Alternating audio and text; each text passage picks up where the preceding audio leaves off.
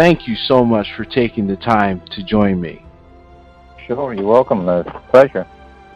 Always willing to share the limited knowledge that I have with others that I think reinforces the scripture. I think people have need to know that there's a lot more factual things in the Bible that gives you a solid base for the rest of it to come around. Amen. And for those of you that we are recording, and for those of you that are catching on to this when you're listening to this, this is Gill Broussard, and he's agreed to take some time out of his very busy schedule to talk with us and share the things that he's been led to discover and uncover and share with the world. And many of the things that, again, he's been talking about, some of you have run across his material on YouTube. He's become YouTube famous, as my teenage daughter says.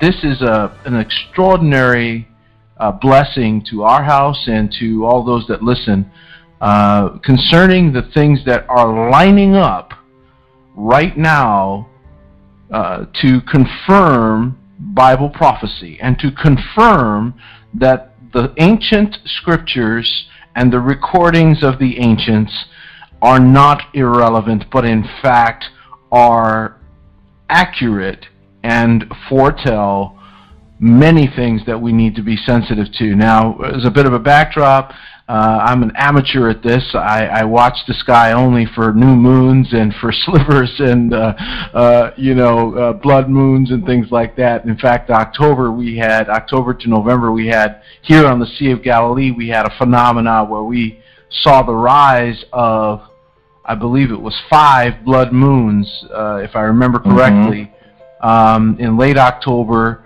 into the first part of November. So October 30th, 31st, the 1st, the 2nd, and then the sky went overcast. We don't know if that was natural or unnatural, but we couldn't see the moon for 2 days and then caught it again. So, and it was red every time. And people were asking me, did you go down to the street? And it was 3 a.m. the last one. Of course not. We just took photographs, but it really did happen, and we put it out there on the internet, and of course a lot of people saw that. So I know for a fact that he uses the signs in the heavens as or the celestial bodies as signs. This is what he does. I've talked a lot about this, but without further ado, Gill, I'd like you to I know you sent me a PDF file with a number of different topics that you could touch on, and we don't want to be disrespectful to your time at all. So please share as much as you can. I know that they just came up with the Biblical King Royal Seal unearthed in Jerusalem. If you want to start there and talk about how that relates to what's on its way, the floor is yours. Okay, to start off with Hezekiah, remember when the shadow had went backwards in some people's text, it may mention that it was a sundial. Well, the math and the science doesn't work well with a sundial. So we went back to the Hebrew to check, and it says the shadow went backwards on steps. And that made a lot more sense, because if you face the steps north and south, you have a tilt of the Earth of 26 to 28 degrees, which is proven out in 2 other incidences in history that I can find, that the Earth has tilted before, of 26 to 28 degrees. And what's interesting about Hezekiah's seal, it shows a winged disc, which is common throughout history pertaining to this planet. The wings on the disc, the wings actually means flight or movement in the sky. The disc is representing the planet, sometimes called a sun or illuminated body in ancient Hebrew, as well as the Greek. Helios means illuminated body as well. Sometimes it's misinterpreted in the text as sun, but when you bring it back, because often the moon is mentioned, so people assume that the other illuminated body is the sun. But that's an assumption. Because anytime you read in the text when there's a double eclipse, when the moon and sun are darkened, that does not happen in the natural. It takes a third object to darken both the sun and the moon at the same time, because let's take, for instance, Yeshua's sacrifice. There was a 3-hour darkness, and it was on a full moon. Full moon's on the opposite side of Earth. It takes the moon to make a solar eclipse, which is a new moon. And it can only give you 7.3 to 7.5 minutes of darkness, and that's only a spot on Earth, and that spot will roll out of the darkness after, 7.3 minutes or so. The text in the Bible, as well as outside text, says the entire Earth was darkened. And the entire Earth was darkened for 3 hours. Well, guess what? Our model shows a 3 hours of darkness. We have found evidence in the Chinese writings of 1054. This is white paper reports, scientific papers. This is not hearsay. That the supernova 1054 was seen about 2 or 3 months than the typical text states.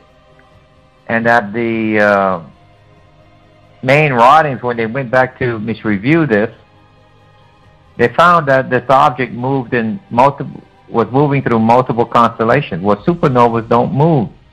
They're stationary. They can't be viewed in multiple constellations. And this object was seen for 26 months. That is a very large object to be able to be viewed for that length of time. And its entry and exit, when we plot it, the Chinese documented it so well that we could plot a segment of its course. And guess what that matched? 150 to 152 day entry to exit, crossing Earth's path twice. Once in its exit point is in Passover period of time, and the other one is 5 months later, where it entered previously, where the debris field is still lingering. And that is fascinating. That's fascinating. This is mentioned in Noah's flood as 150 days, and then it's mentioned in Revelation as 5 months. And they're both speaking about the same amount of time.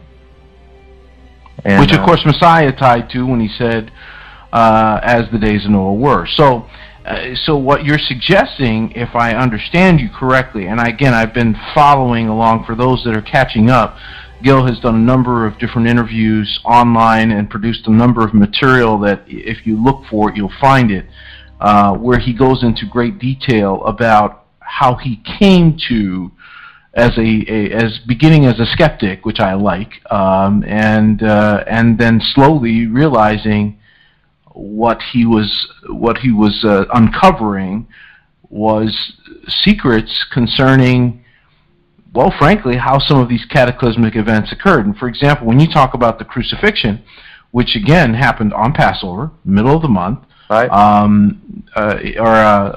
Middle of our Gregorian month. It happens in a full moon, like you said. So you're not dealing with a typical eclipse, a typical experience, and yet that's not something that you would even hear talked about, because again, and as soon as you say it, we go, oh yeah, that's right, I guess that's true. I never thought about that, and even if it was a lunar eclipse, it would only be 7 1/3 minutes. Wait a second, that doesn't make sense. How did they achieve that? And now, when you introduce a third body, when you introduce a planetary body that, gee, what a coincidence that the Star of Bethlehem was also a planetary body that told some wise men where to go and what to do, or a convergence of planetary bodies, if you will. And so we know that the stars in the heavens, we know that the heavens are accurate. And as I like to quote, and especially this past season, the moon is a faithful witness. It can't be affected by humans. It can't be altered. It can't be played with.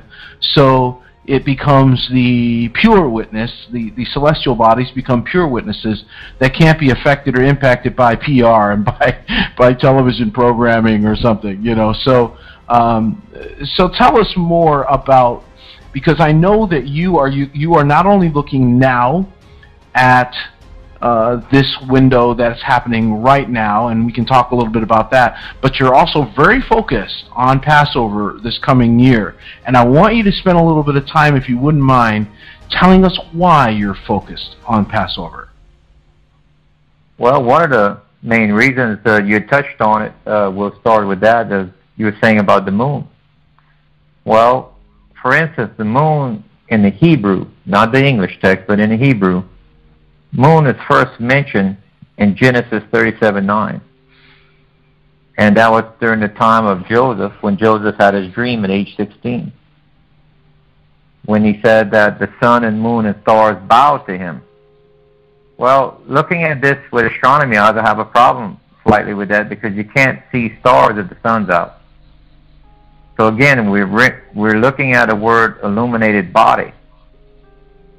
That's our third object right there that he's looking at. Now, how do we know this? Okay. Well, remember when he was in later on when he was in Egypt during the drought. Remember, he was around age 40. By the time the mid of the drought came around. So, how can we prove this story that it actually did happen? Well, there's an artifact in Europe that's called the Nibiru sky disk that was found in Germany, in a Nibiru colony, they called it. And there's the world Europe's oldest observatory that's about 20 miles or so northwest of it.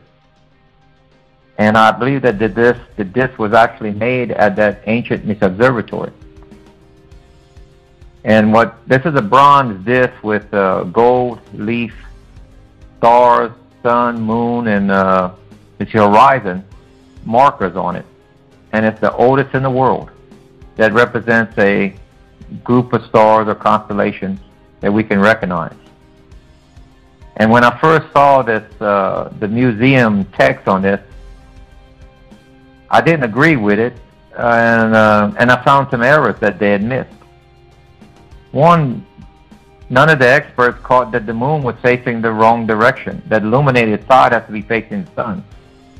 Therefore, they dated the crescent shape with the wrong date. Instead of saying that it was a 4-day-old moon, it was actually like a 26-day-old moon.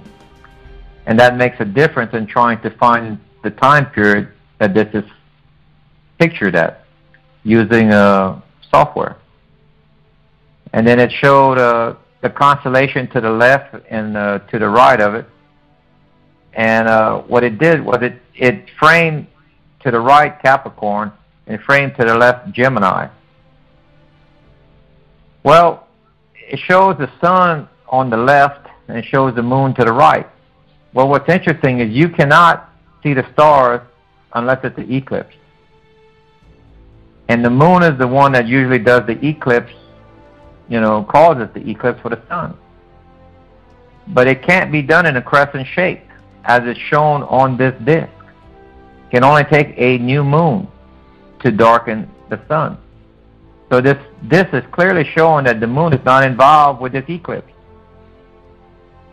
which the experts failed to pick up. That was the second point.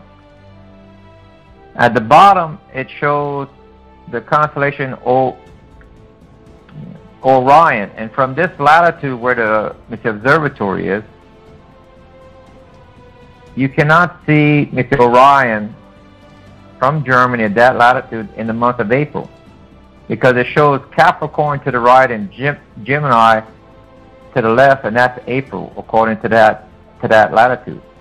And the only way you could see Mr. Orion is if Earth tilted 26 to 28 degrees. It would give you a latitude of Luxor, Egypt.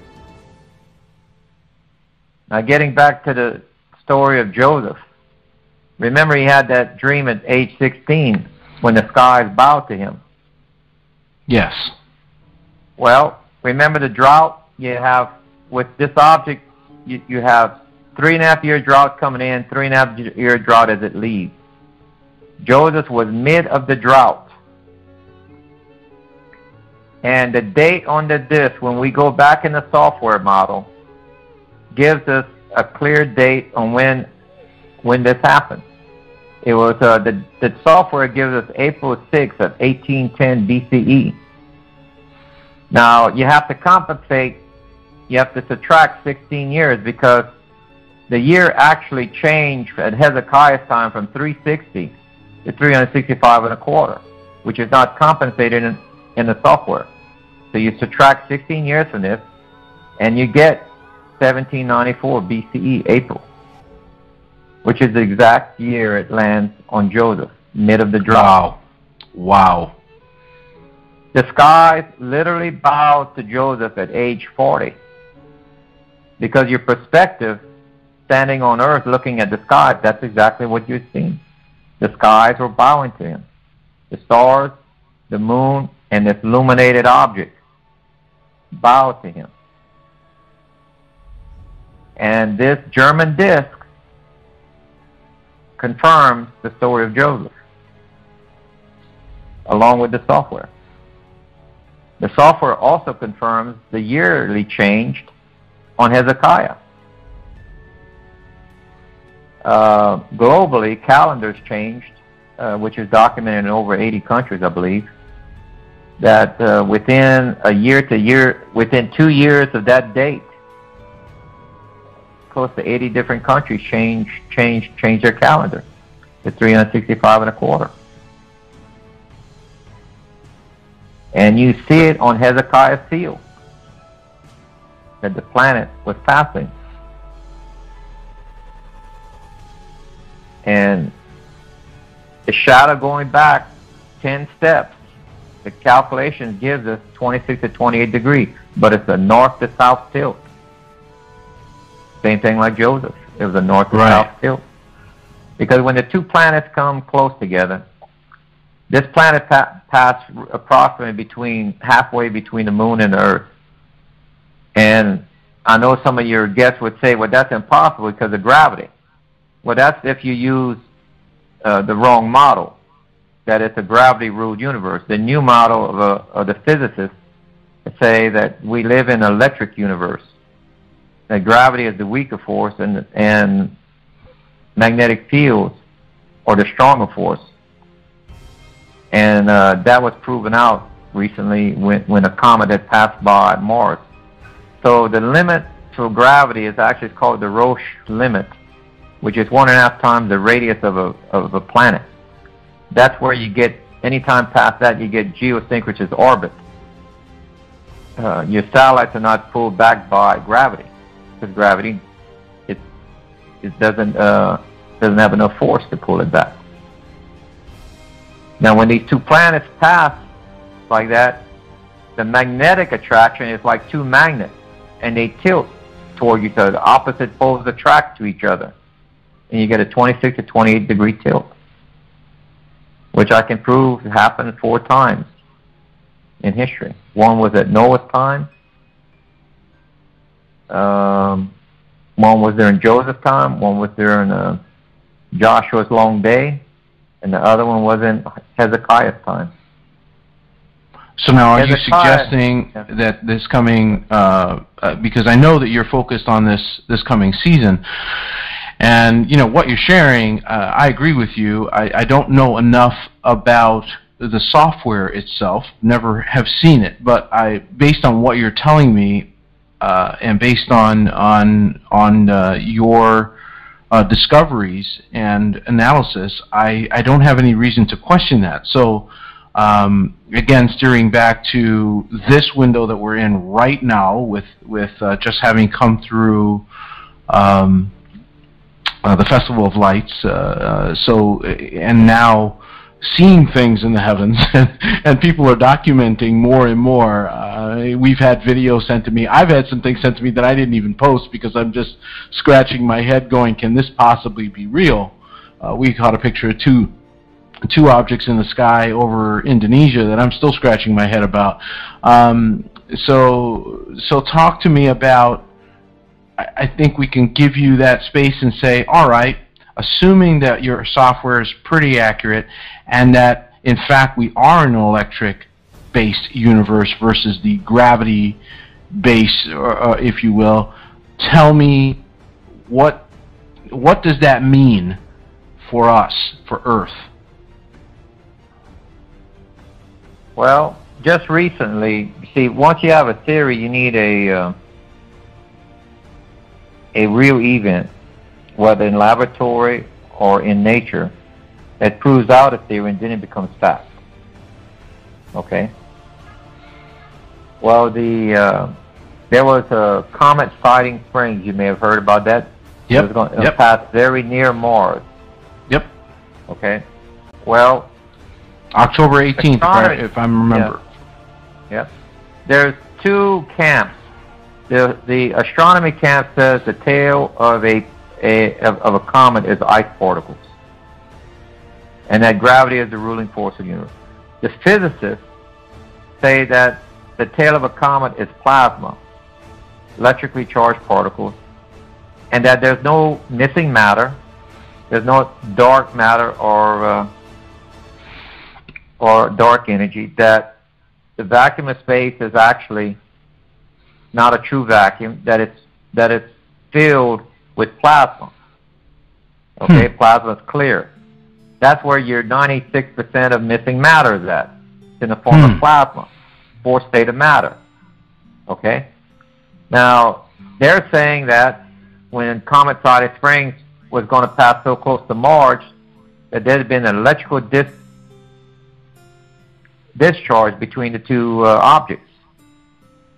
So when NASA was watching it, they had a close-up. Then when it just came about time when the tail would have crossed, they pulled away and gave you a very far view for the public. And then they came back and said that that there was the sky lit up, but yet none of their rovers on the planet or satellites got damaged. Well, there was an amateur astronomer out of Spain that went to the Canary Islands and set up, and he filmed it. And you can go on YouTube and look at this film, or look at my second video. Let me see, it's called the bonus video. I have bonus 1 and bonus 2. He captured it in close up, and you saw Venus light up like you've never seen it before. It just exploded. It seemed like the atmosphere. You see aurora and everything. There was some sort of lightning bolt or something that went across between the two. Mm-hmm. And that proved it right there that the physicists were correct, because ice particles don't do that. Right. I agree with you. Now, we don't have 50 years for the books to change before we can accept this. We have a live example. We have a live example, which is science, no longer theory now. Earth is going to travel through this tail of this comet again. And where do we have a model to that? Joshua's long day. When we take the Chinese overlay, the exact model, and we put Earth coming into it, the plasma tail points opposite of the sun at all times. It doesn't usually point of the path of its path. It always swings away from the sun. This time it's swinging, and Earth is entering into the plasma field. And what happens is energy coming into north and south pole of Earth is reduced by 4.5 to 5.5%, compounded hourly for the next 24 to 28 hours. Guess what? Earth comes to a complete stop. Whoa. Just like the story of Joshua, long day. Whoa, did you people hear that? Did you hear what he just said? We have an actual model that proves out Joshua's long day. The Earth can slow down without mile-high tidal waves. You may have coastal flooding, but you don't have, you know, how scientists used to laugh that, well, how do you stop the Earth? It just comes to a complete stop. You'd have all the oceans emptying out onto the continent. Yes, you're right, if it did do that, but that's not the way it occurred. It's just like a dimmer switch, reducing the power of Earth's rotation, 4.5 to 5.5% compounded hourly. Within 24 to 28 hours, Earth comes to a complete stop. Remember in Revelation, it says the angels hold back the winds. Whoa. You can't have the winds slow down unless you stop the Earth. That's what causes the wind.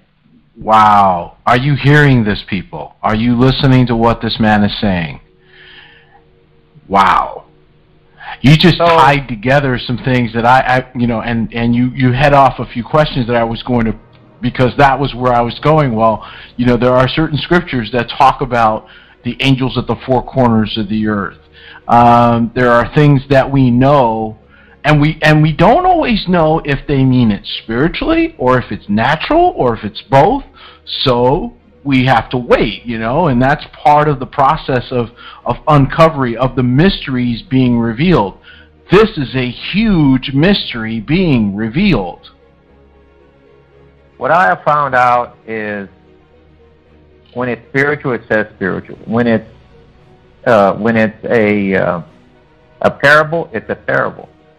But for us to put something and say it's a parable without him saying it is wrong of us. It's factual.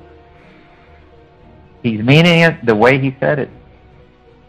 Now, so getting back to this, so you're saying the Earth can stop, and again, I'm trying to get our minds around, because again, we're watching. I'm here at the Sea of Galilee.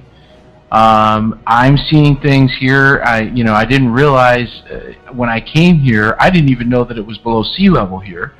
So we get angles that you don't get, and the sky is brighter than I've ever seen. There's not, you don't have quite the noise pollution that you have, you know, in the West, and I'm able to see things that I never saw before. So I am absolutely riveted. I have a beautiful deck, and I'm able to see things. So when you pointed out in a few videos, I don't remember which one, but I was listening to an interview that you talked about that you were watching very closely to the constellations during Hanukkah and in this season, because it would portend some things that may or may not. Obviously, we have to wait and see. So I'm not asking you to predict necessarily, but to give me your insight based on what you're seeing in the heavens and how it lines up with what you're discovering. You see, it's passed the same route 4 or 5 times. Remember when Earth tilted four times? And if they would have been looking at it in the sky, remember every 2,000 years the constellation shifts over one. Okay, every 2,100 years the next month will be over. It would be a different constellation. Okay? So they had their path that they were looking at. And so what's interesting is if we could see it right now, it would be under what's called Job's coffin. And astronomers don't know why it's called that. It's just been carried throughout. But the word coffin in Hebrew means confined area or defining an area. And Job's coffin is just exactly like if you close your fist and point your finger out, that's the shape of it. And that finger points to the ecliptic, but just not anywhere on the ecliptic, the exact point where this object does retrograde motion, where it dances 2 to 3 times underneath there, and that's the midpoint of the retrograde motion of it. Now, who could have did that? And then there's a date. Let me qualify this. I don't have a crystal ball. I can't tell the future. But I just want to point out in Revelation 12:1, since the Gregorian calendar did not exist at the time of Yeshua, when John wrote this book here of Revelation, it gives the date the only way they could have given it: the stars. It says, the woman with the moon at her foot. Well, if it says moon, where are we looking at? In the sky. What woman is that? Virgo. It says a woman with the moon at her foot with a crown of 12 stars. Leo is 11 stars when it's drawn like a lion. The 12th star is the Jupiter, the king planet, which always announces the coming of the Messiah. My God. Now, then it says it's clothed with the sun. That word sun in Greek is helios, illuminated body. Is it the sun? Can't be, because the sun, the stars are. You wouldn't be able to see it if it were the sun. You wouldn't be able to see that. And the other qualifier says only Virgo is illuminated, not Leo. The sun illuminates all of them. Yep. Amen. Guess what? When we look at the model as this as a comet, when it gets past us, it illuminates only Virgo, as the text qualifies. Whoa. That'd be hard to miss. Well, this even gets a little bit deeper than this. If I would have given them the software 2,000 years ago, they still could not have picked up this date. Out of the blue. They couldn't have done it. Tell me why. Remember 2,000 years ago, during the time of Passover, was the scales of Libra, scales of judgment. Sure. Or paying a debt, whichever way you wish. That's what was in the skies at midnight. Okay? Midnight, Jerusalem time, on this date, is this scene I just described to you. After a 12-hour rotational delay. This is what you see midnight from Jerusalem. That night in Jerusalem will be 24 hours. Now, I'm not saying midnight. That's a modern term. Mid of night. See, midnight is 6 hours after sunset. That's not mid of night on this particular day. Remember, it says in the Bible, I will make day into night and night into day? Correct. That's because of the 12-hour rotational day. Now, noon is midnight, and midnight is noon. This is also the false miracle of the Antichrist. But let me get back. Let me digress here for a moment. Like I told you, if I would have given them a software 2,000 years ago, they could still not pick this date. Because they'd have to know the physics, which we just got. They'd have to know mechanical, orbital mechanics. They'd have to also know the Earth was going to slow down by 12 hours, like in Joshua. That Earth would have went through the tail, as the model shows.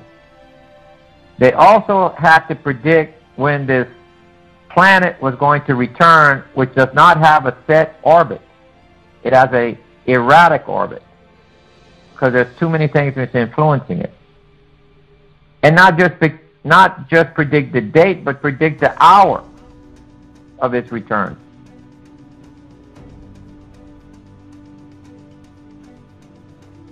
And get it where it's exactly 3.5 days after the Feast of Passover, when Elijah and them comes. Remember, they're dead for 3.5 days at the end. Remember, they prophesied for 1,260 days. Oh yes. And then they're dead for 3.5. Well, the word prophesy, the root word for is to profess, to speak. They can't speak if they're dead. So how many days are there on earth? You have to add 3.5 days to the 1,260 days. And that means that they're ahead of the bride going into hiding 3.5 days. And we know that Elijah comes at the Feast of Passover, which is a full moon. 3.5 days later, guess what? This March 26th that the software model shows us. How did they get that right?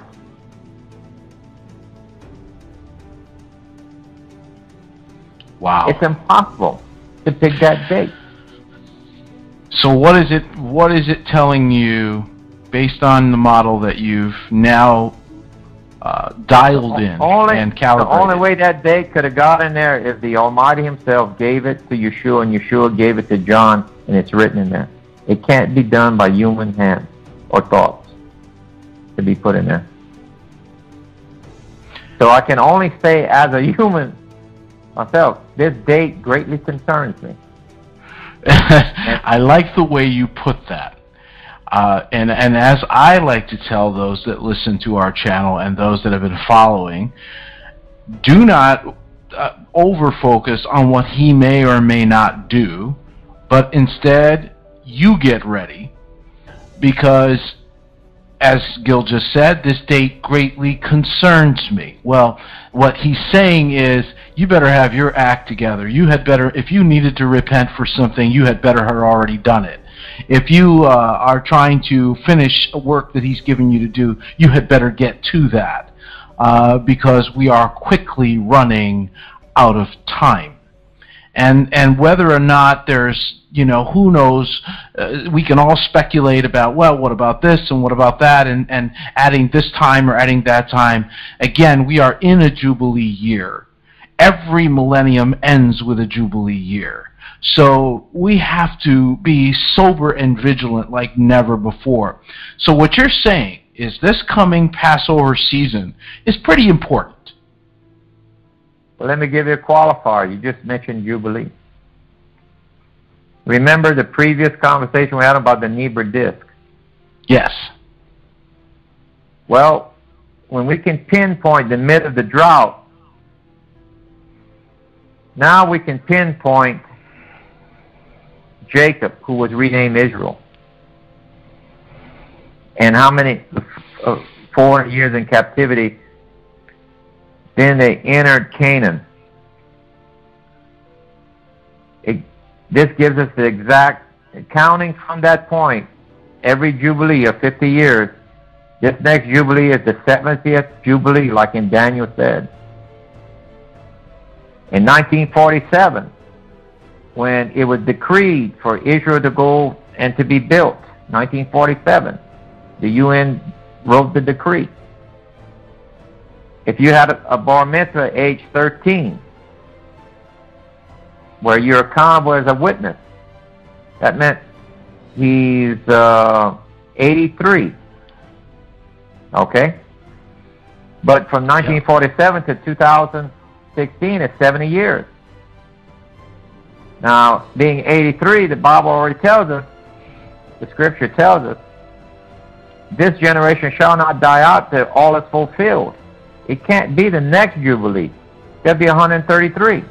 Yeah, and you and I agree on that. We might quibble over what is the length of it, because it says 70 to 80 years, and people have debated it. It doesn't matter. What matters is these things are starting to line up to tell everyone, look up, your redemption draws nigh. And that is the message. Whether or not, people, again, and I don't want to stir up debates on minor things, because what Gill is saying here is, wake up, look up.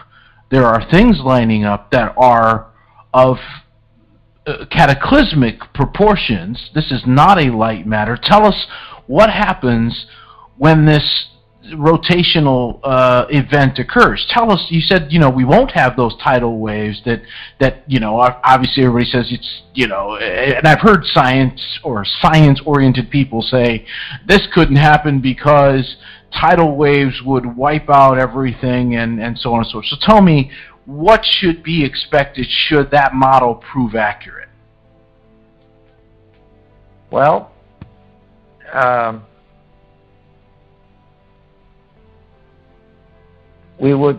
the winds would, it's exactly what Revelation is telling you.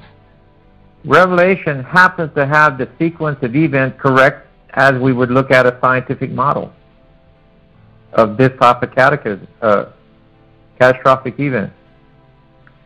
The Bible qualifies this next event as being the worst time in all of Earth's history.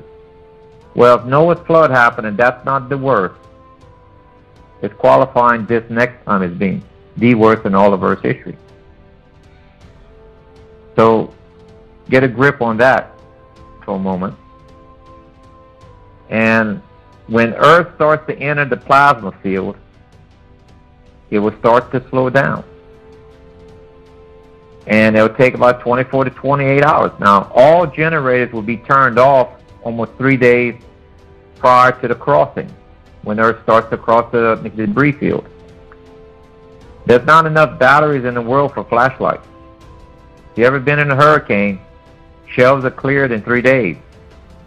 You know, after about 4 hours of use, your light's gone just about. We're burning all lamps again. Remember the bride, wise and foolish, Come on. oil in her lamp? In the Hebrew wedding, remember in the English it says virgin, but in Hebrew there would have been Bethuselah, which meant maiden. They're bridesmaids. Only bridesmaids carry lamps. 144,000 are brides. The wise and foolish maidens are bridesmaids because they have lamps in their hands. Because they light the way for the groom and the bride. But there's a qualifier there. Only the wise make it. And what makes them wise? The wise have 2 portions of oil. Literal oil. Olive oil in the lamp. Remember what I just told you about the sequence where the earth is extended by night is extended on Jerusalem side by 12 extra hours. A portion of oil is for 12 hours. The wise have 2 portions. The foolish only have their lamps filled. So when the first 12 hours are burnt, the wise are trimming their wicks and refilling their lamps, and the foolish is asking for more oil. And they said, no, go and buy some because there's not enough for you. And as they left and they're finishing trimming their wicks and filling their lamp, a shout is given out and the groom is coming. Only the wise go out and meet him with the bride.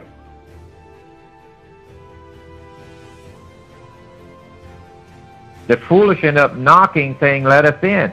And he knows them, and they know his name. What does he tell them? Go away, for I do not know you. That's right. They failed the test. They failed the test. They failed what? They failed the test. They failed the examination. You see, so It's many an open people, book test. they want to wait until, you know, Gill, this is the attitude of a lot of people. And, you know what it's like. You were a skeptic. I mean, you came at this from a skeptical point of view. You admit that, which I respect. And to some degree, I think we all do. We all want to know, come on, I want to know for a fact, I've got a family, I want to know that this is, I don't want to make preparations for something and get, you know, egg on my face, if you will. And the reality is that it is the rehearsals that get us ready. And so even if there were a few more rehearsals, that's to your benefit, so that you are more attuned to what you need to get ready for. I am sure grateful, having been in the military, that we did a lot of drills, because when we finally were in a battle situation off the coast of Iran or off the coast of Vladivostok, Russia, we didn't all have to ask, what do we do? We all knew where to go. We all knew where we were supposed to be. So this is incredibly important, and I thank God for people like you who are helping people like me sound an alarm and say, you need to trim your lamps, you need to be prepared, you need to have your double portion of oil in the natural and in the spirit and in every way possible, because preparation is not something you do after you see confirmations. It's something you do in advance of those confirmations. Remember now the you're book saying, of Esther? Go ahead. Remember the book of Esther? Of course, where yes. she's a bride and she fasted for 3 days? Okay, after Elijah sits at the feast of Passover, announces the groom is coming, we're full. We had a feast. After that, we fast. Because that last third day is a half a day longer in hours. So that third day is actually 3.5. And and that's when he returns. But he's on Joel 2nd chapter, 30, 32. He qualifies everything you need to know right there. He says there'll be, well, let me read it. That'll be even better. Just a second here.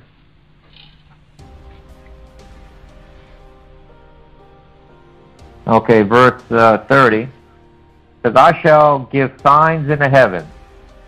All right? What sign are we looking for? The sign of Jonah, actually, or our planet. And I'll describe why it's the sign of Jonah later. Okay. And upon the earth, blood and fire and columns of smoke. Blood and fire columns. That's volcanic activity, or it could be meteor showers. The sun is turned into darkness and the moon into blood. There's a double eclipse right there. Can't have it in the natural. That's our planet. Before the coming and the great and awesome day of Yahovah. And it shall be that everyone who calls on the name of Yahovah shall be delivered. For on Mount Zion and in Jerusalem there shall be an escape, as Yahovah has said, and among the remnant whom Yahovah has called. Remnant does not mean entire body. No, it does not. Wilderness does not mean heaven. No, it does not. Taking away. This is the first taking away, and we're not going to heaven. We're going into a wilderness. This is a modern-day Exodus, or everything. This is a practice run, a test, whatever you wish to call it. But we got to be at Mount Zion in Jerusalem, midnight, mid of night, on this day, possibly. But we have to qualify, because there's going to be a sign in the heavens. We're not going by what I'm saying. We're going to go with the qualifier of the sign in the heaven. Now we know what the sign is, the sign of Jonah. Remember what he said? Only for adulterous and wicked generation, the only sign they'll have is the sign of Jonah. Jonah lived during Hezekiah's time. 40 days prior to the event of the earth tilting, he went to Nineveh. And he went, now... And they're seeing all these things coming, and they're seeing the signs and events and changes and crops and failures and animal dying and all these other things going, what's going on? And here comes the prophet to say, you need to repent. This is Peter Michael Martinez. I'm on the line with Gill Broussard, and what he has just told us is confirmation of what we've already known, that this is not a year to mess with. This is a year to be prepared, to be sober, to be vigilant, to awaken the bride, to awaken the people of God, to awaken the remnant. The bridesmaids, get oil in your lamps and get ready, for the day of the King of Glory comes. Well, the only thing you have to do was point to the sky and point at an object, because the software shows us that 40 days, that's when it's rounding the sun. You can see it at 40 days. That's exactly what the limits are on the software model that shows you this. And remember, he said this is the only sign the wicked and adulterous generation will have. I'm hoping that it's not qualifying us here, that it's only qualifying the world that's not ready for this. I'm hoping that we see it before this time period of 40 days. 40 days would bring you about February 15th or so, somewhere around there. So that's why I'm hoping to see it possibly around the peace agreement, which may be around January 11th.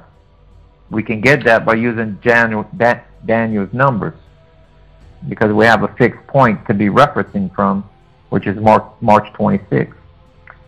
And that means we should see a war, first economic collapse and a war in the near term. Probably, yes, in the near term, if it's this year, which, like I said, greatly concerns me. I can't tell the future, and I'm not trying to prophesize. I'm just trying to point out the Almighty gave us a date that's been there for 2 millenniums, and no one's pointed it out. Right, and I guess there's my point. Rather than try and speculate, because that could get people later on they say, oh, well, this piece of speculation that you did turned out to be incorrect. Well, it was speculation. It wasn't thus saith the Lord. But, you know, people will use that to say, oh, well, then I don't have to listen to the rest of this. No, listen, we can sit around and speculate, but the bottom line remains the same. And I'm sure Gill would agree that if you have sin in your life, now's a good time to get rid of that. If you don't have oil, now's like your opportunity, your window to get oil, both naturally and spiritually, and make your preparations. We have and I don't know if you're following Remnant House at all, but that we're planning on we're telling people plain out, you know, prepare for an exodus. And we're planning we've got an event here in Jerusalem for Passover this year, which is part of the reason why I wanted to have you on the air, because your understanding and the things that you've been unveiling only punctuate the importance of observing and being sensitive to all of the major and minor feast days. Because Hanukkah is not really a major feast day, but still a window of watching, and Purim is not a major feast day, but again, still, you mentioned Esther. There you have it, another window of watching, and so I think that the admonition is to be aware, pay attention, and don't take for granted that everything's going to be status quo, because as you have clearly pointed out, there is no way for the world to be status quo when this thing passes through. Now, again, I wanted to ask, you know, give an example. For example, you said, you know, there can be a stopping of the earth over a period of time that doesn't create mile-high tidal waves, but that has to have some impact, like earthquakes and volcanoes and other things. Am I right? Yes, of course. We will have, remember, he said that earthquakes will be like a woman giving birth. They will escalate. Well, we've already seen a dramatic escalation. In fact, I noted right after the feast days, there were 8,800 earthquakes in September through October in 1 month period that we tracked, and we've been watching that closely. So we've already seen, and that was an uptick from, I started watching this closely in 2013, and it's just continuing. So I agree with you. But what are you saying? We're going to see the 10-point plusers that he told me 2 years ago we should be on the lookout for? It is possible that we can have new ranges set, not just in certain things, like, okay, like they've already trying to establish a higher unit of a hurricane, and tornadoes, and even the way we do the earthquake setting, because this was during a time period where we never went through what we're about to go through here. Remember where the Bible says every mountain and island is moved? Yes. That's from one event. What type of earthquake does that? It says every wall on earth is cracked at that time. A fiery mountain hits earth so hard, earth is split, a third of the sea life dies, every wall on earth is cracked. The earth wobbles like a drunkard, like a hut in the wind. That is the description that follows a model of an impact of an asteroid the size of a mountain. And that is event number 2, 5 months later. That is done, earth is hit on the nighttime side of earth. In March, we're hit on the daylight side of earth. So the safe side in March is the nighttime. Remember, Yeshua comes mid of night, because it's a Hebrew custom for a groom to pick up his bride. That's why Elijah announces, so, you know, it follows the Hebrew custom. And Amen. the bride home, old home, is the old Jerusalem. Her new home will be the new Jerusalem. But in between that, the bride has to go to a mikvah to purify herself and to get her mind right for this type of marriage, to commit herself. That's why we're 3.5 years in the wilderness, preparing ourselves for a wedding. At the end of the 3.5 years, the bride in his lap. How does a wedding go? The groom and the father already in the hall. The guests enter first, then the bridemaid, then the bride. Remember where it says that the least or most and the most or last. Least knowledge and most knowledge. What did Yeshua say? My people are destroyed for lack of knowledge. So, Gill, let me ask you a question. This is a bit of a personal question. I think I know the answer. but I still want to ask on the air and in recording here. So what's your plan? I know that you're calling me from the United States right at the moment. At least I think that's where you are. What's your plan for this coming spring? You plan on staying in North America? If we see the qualifier, remember, it's not by what I say. He said, you will see a sign in the heavens. This is how we qualify it. Sure, absolutely. When we see it, then we'll know the date. Israel's population is going to come close to doubling. You're going to have anywhere from 3 to 5 million people coming in. Because remember where it says the bride's 144,000? And they're only from Israelite tribes, except Dan is not mentioned. Okay? Well, that's the priestly group. Well, priests are allowed to marry in Hebrew, in the Hebrew custom. Well, you multiply that times 3.5, the average family, guess what you get? About 500,000 that make up the priesthood group. Then look at the bridemaid. 5 wise and 5 foolish. Well, 5 times, that word 5 is 5 times the bride amount. Well, that's roughly 2.5 million. Well, you add the bride and the bride group, that's about 3 million. Making it to the place of safety. That's roughly the same amount of what the experts estimate of the exodus of Egypt was. 2.5 to 3 million. I don't think it's an accident. I think you're right. And unfortunately, I think there's a lot of people that are making presumptions about their qualification. They're making a lot of presumption about having oil and being prepared. And that's why I asked you point blank where you plan to be, and of course the answer is Israel. And so on that note, we're going to wrap. But I am so thankful that you're on watch.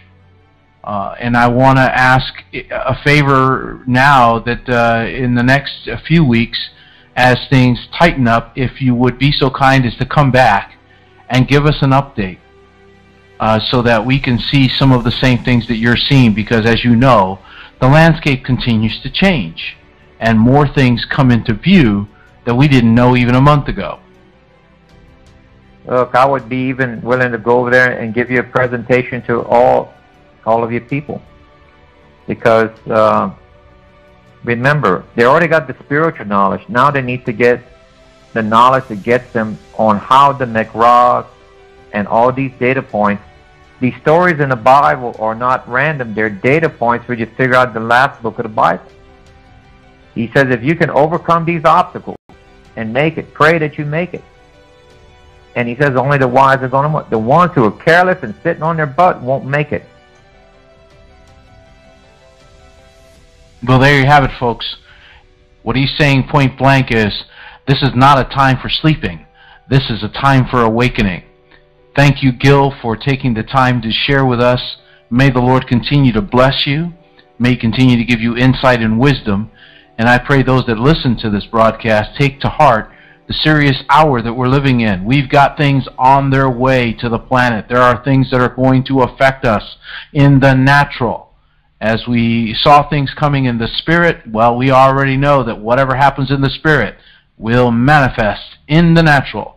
And what Gill is talking about is you need to not only understand the things in the spiritual realm, but you need to understand in the natural how these things play out.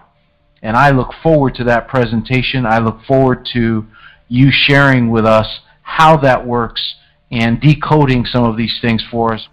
This is Peter Michael Martinez. I'm on the line with Gill Broussard, and what he has just told us is confirmation of what we've already known, that this is not a year to mess with. This is a year to be prepared.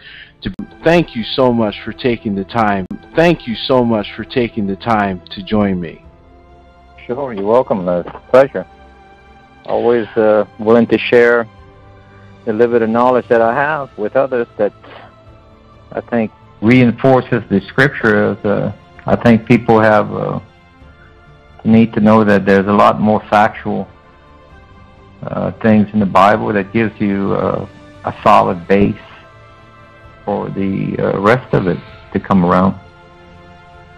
Amen. And for those of you that we are recording, and for those of you that are catching on to this when you're listening to this, this is Gill Broussard, and he's agreed to take some time out of his very busy schedule to talk with us and share the things that he's been led to discover and uncover and share with the world. And many of the things that, again, he's been talking about, some of you have run across his material on YouTube.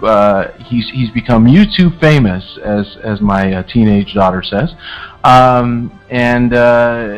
This is an extraordinary blessing to our house and to all those that listen concerning the things that are lining up right now to confirm Bible prophecy and to confirm that the ancient scriptures and the recordings of the ancients are not irrelevant, but in fact are accurate and foretell many things that we need to be sensitive to. Now, as a bit of a backdrop, I'm an amateur at this. I watch the sky only for new moons and for slivers and blood moons and things like that. In fact, October to November, we had here on the Sea of Galilee, we had a phenomena where we saw the rise of, I believe it was 5 blood moons, if I remember correctly, in late October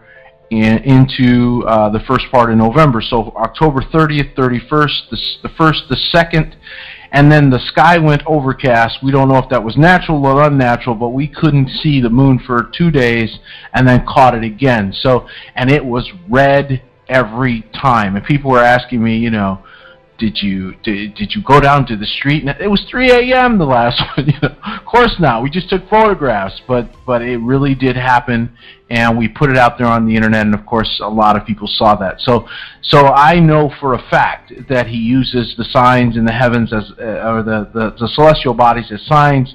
This is what he does. I've talked a lot about this, but without further ado, Gill, I'd like you to I know you sent me a PDF file with a number of different topics that you could touch on, and we don't want to be disrespectful to your time at all. So please share as much as you can. I know that they just came up with the Biblical King Royal Seal unearthed in Jerusalem. If you want to start there and talk about how that relates to what's on its way, the floor is yours. Okay, to start off with Hezekiah, remember when the shadow had went backwards in some people's text, it may mention that it was a sundial. Well, the math and the science doesn't work well with a sundial. So we went back to the Hebrew to check, and it says the shadow went backwards on steps. And that made a lot more sense, because if you face the steps north and south, you have a tilt of the Earth of 26 to 28 degrees, which is proven out in 2 other incidences in history that I can find, that the Earth has tilted before, of 26 to 28 degrees. And what's interesting about Hezekiah's seal, it shows a winged disc, which is common throughout history pertaining to this planet. The wings on the disc, the wings actually means flight or movement in the sky. The disc is representing the planet, sometimes called a sun or illuminated body in ancient Hebrew, as well as the Greek. Helios means illuminated body as well. Sometimes it's misinterpreted in the text as sun, but when you bring it back, because often the moon is mentioned, so people assume that the other illuminated body is the sun. But that's an assumption. Because anytime you read in the text, when there's a double eclipse, when the moon and sun are darkened, that does not happen in the natural. It takes a third object to darken both the sun and the moon at the same time. Because let's take, for instance, Yeshua's sacrifice. There was a 3-hour darkness, and it was on a full moon. Full moon's on the opposite side of Earth. It takes the moon to make a solar eclipse, which is a new moon.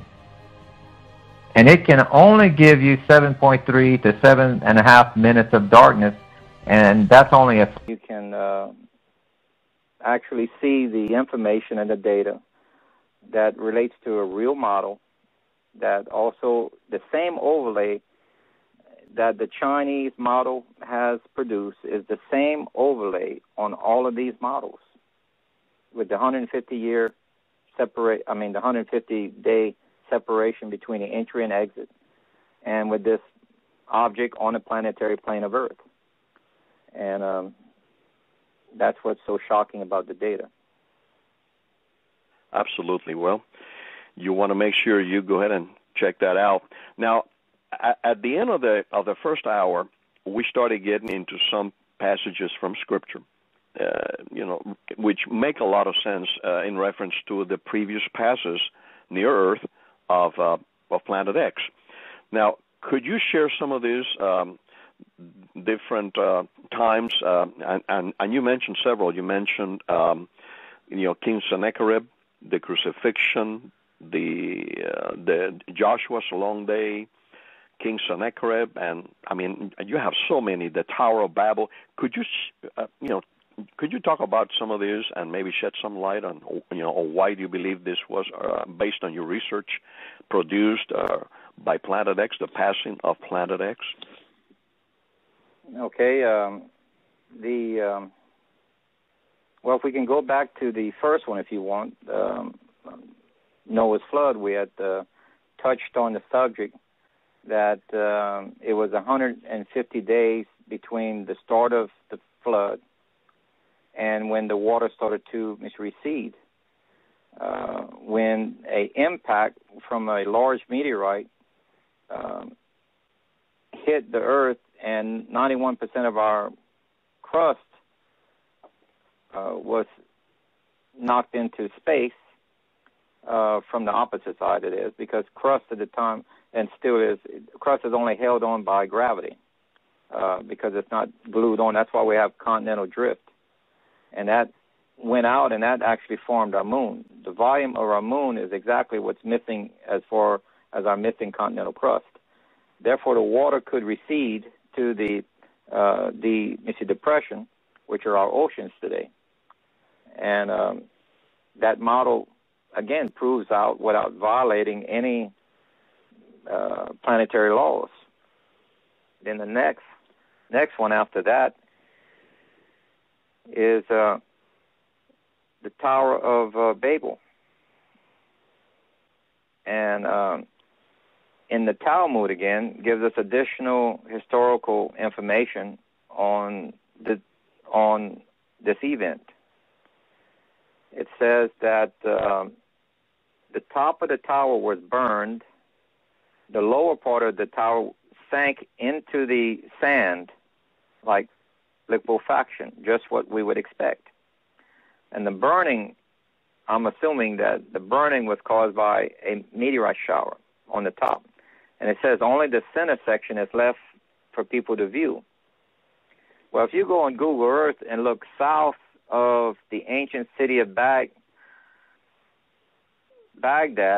that's actually the mid-kingdom. If you look further south than that, that's where the old kingdom used to be during the time of this tower. And you see the outline of a square that is the base of the ancient ziggurat of Tower of Babel. And it has a moat around it, a water moat, because the base has sunken into the sand, leaving you this void to be filled up with water. So the data is checking out on this one. Then the next event after that was the time of Joseph of Egypt. 7 days of plenty, 7 days of drought.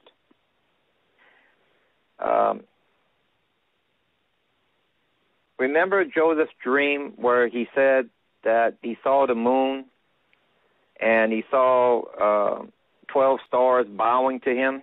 Right. Or 11 stars, I think it was, or 12. I took that as Leo being the sign of 11 with another planet there, giving it a 12, okay? And he saw these things bowing to him. They moved, okay? We always thought that that was just a dream that never came, per se, true, that it only represented the actual descendants, his son, which it can be interpreted. But with the Nibiru disk, I can prove that the skies did bow to him because Earth tilted.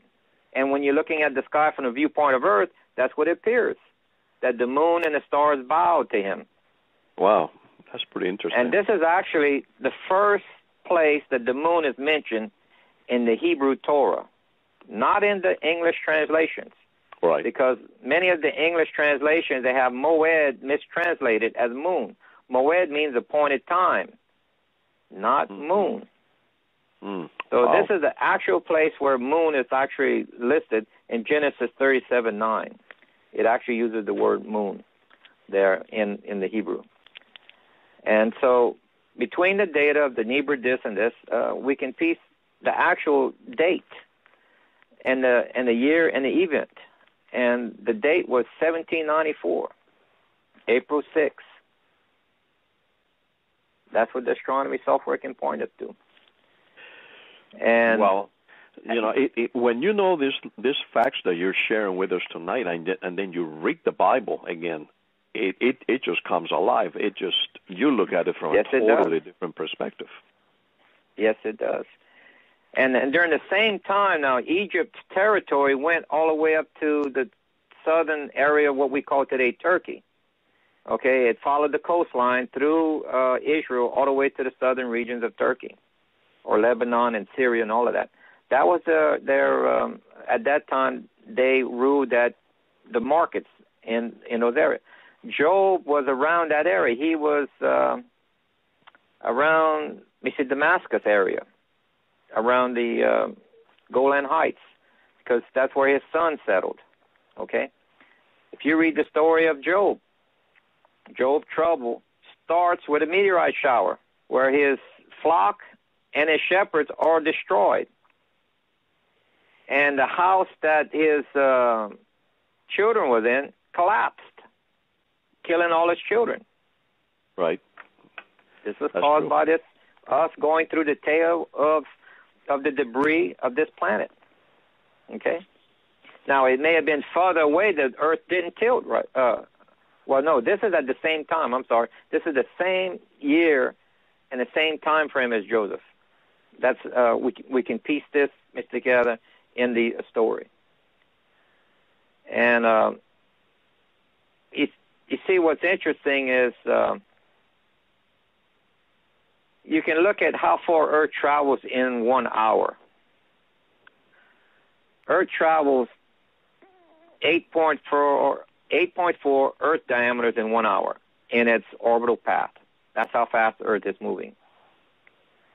If you take the angle of March 26 on its approach to Earth's path of this orbit during that time, you come up with 52.5 degrees.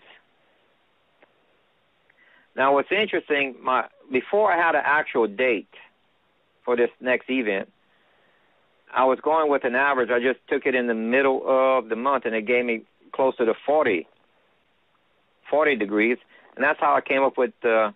It was roughly 7 times the diameter Earth. But with the date given in Revelation 12:1, gives us an actual date using astronomy. Guess what this calculates to now? 6.66 diameters of Earth. With the actual date that's given in Revelation 12:1. Now we'll touch more on that later. Now after Job's trouble comes Joshua's long day. Right. Okay.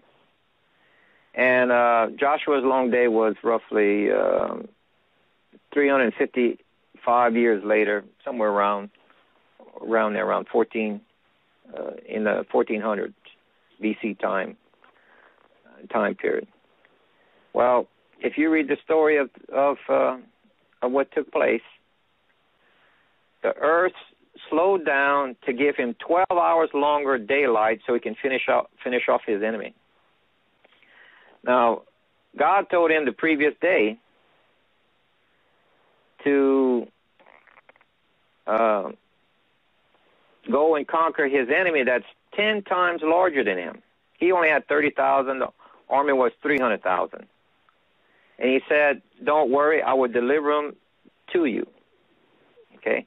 He gets there in the morning. The army is frightened because the sun is delayed coming up. And he comes in charging, and they start to run. And he starts to slaughter them. Then a meteorite shower comes within the sight of his men and Joshua, and annihilate more of the enemy than he did with a sword. Now, how accurate can a person be with a meteorite shower where you're in view of it and it's only your enemies that is being wiped out? Mark Rock. And tell you ahead of time that this is going to happen. Well, and the Lord is able to direct those rocks, isn't he? Exactly. And he can tell you what's going to happen before it happens. He's the only one that's able to tell time, the future. And Earth traveled through the magnetosphere of this planet, and that's what caused the rotational delay of 4.5 to 5.5% per hour compounded hourly, and you get the Earth to stop, as it claims. The model proves this out. Then I think the Talmud says the meteorite shower happened between 2 to 3 hours later. Well, I have a chart that shows how far Earth travels in 2 to 3 hours if this object passed roughly half the distance between the moon, and this exactly calculates correctly for the beginning and the start of a meteorite shower. Now, could this also have caused what happened in Sodom and Gomorrah? Because we know that there was definitely a rock or some type of a huge explosion that just wiped out that whole area there. Not just Sodom and Gomorrah, but also other cities that are mentioned in the Bible. Was this also a result of the passing nearby of this celestial object at that time? Now, this is where the data gets a little sketchy. My personal opinion, I believe it to be true. But there's a little bit of a conflict between the age of Abraham and and I'm finding out that if we go with the astronomical date, I believe that I can fit this in where Solomon and Mr. Gomorrah was at the same time as the Tower of Babel, but just in a different area. Tower of Babel was in Iraq. Solomon and Mr. Gomorrah was at the southern end of the Dead Sea, both being hit by meteorite showers at the same time. You see? And we know that Abraham left Babylon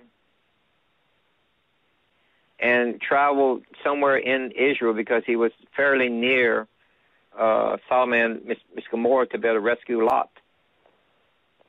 Remember how Lot, and he was warned by the angel to go over the mountain, that it was not safe in the valley. And he told him not to look back. His wife, there was 2 cities, not one. There was 2 that were destroyed.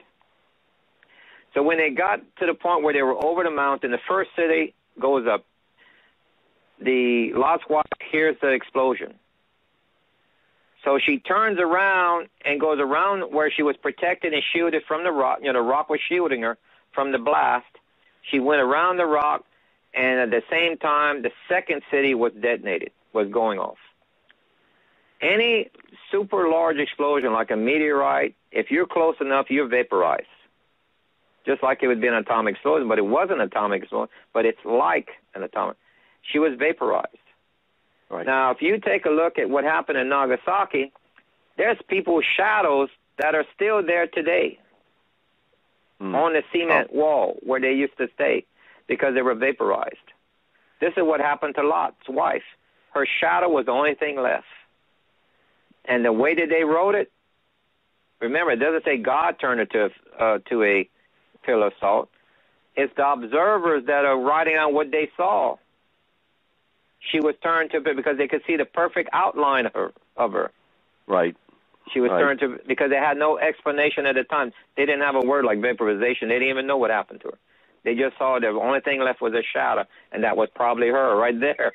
Okay? That's how it's explained in the Bible, because you have to separate what God said happened and what the observer is witnessing. Now, they're only using the words that they have. Do you think, Gill, that these ancient civilizations that built the pyramids, that built the Sphinx, which of course, it's pointing towards the belt of Orion. It's Orion's belt, and the Sphinx, basically, the face, the body of a lion and the face of a virgin, Virgo.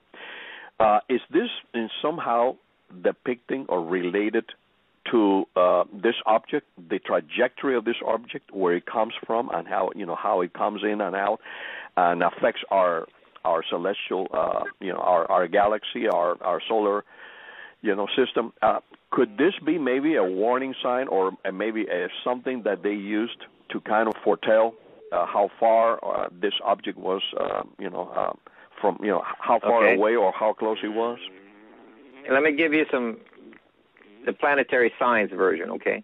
Mm-hmm. Once an object is in motion in space, its orbit, it's going to be stationary. It's going to always come in and out at the points of reference, Passover and the end of August. That's its entry and exit point.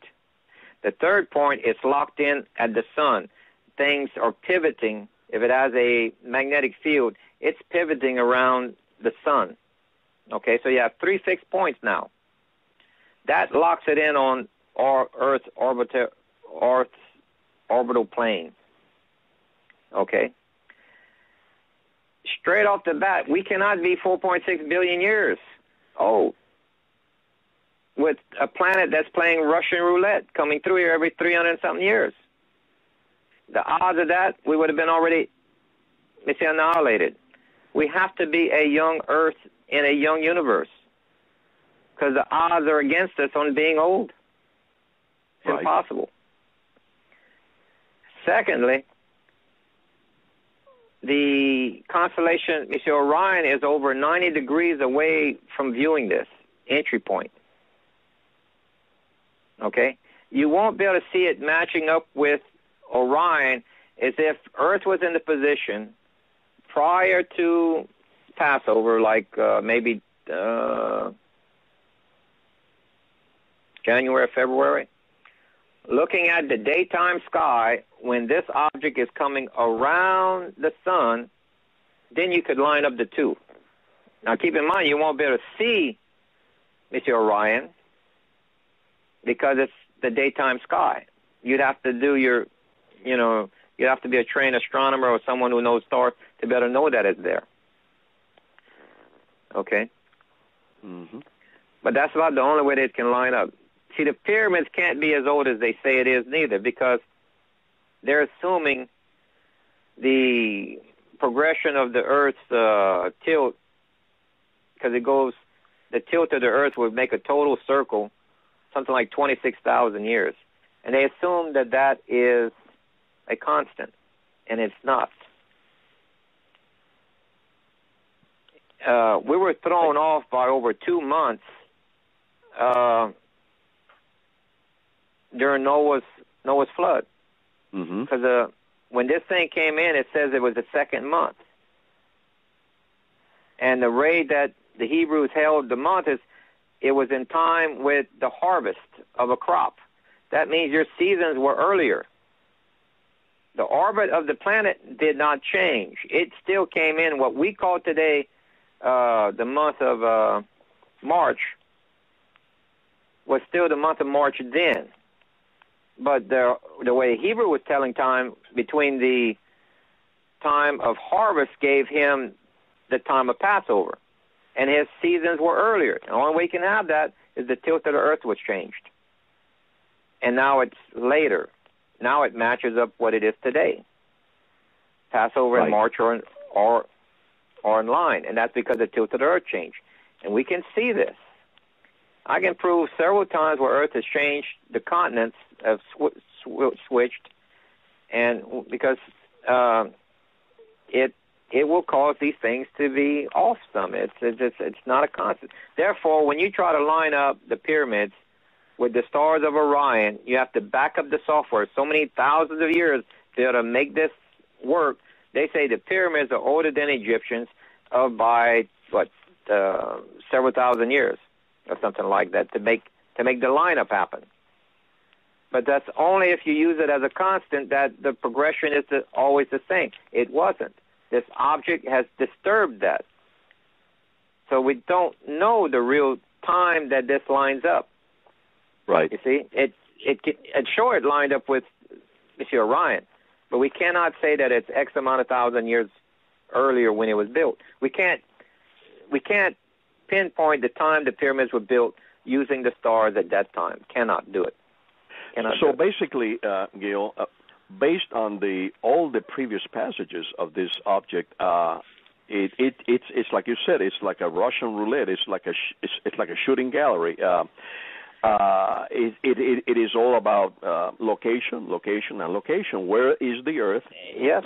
In relation to this object when it comes by. So apparently, these last passages that we talked about in relation to the Bible stories, the Earth was not that close when it came by, and there were some consequences, some asteroids, meteors hitting the Earth, and so forth, and some tilting of the Earth, but nothing really catastrophic that destroyed life like in the days of Noah.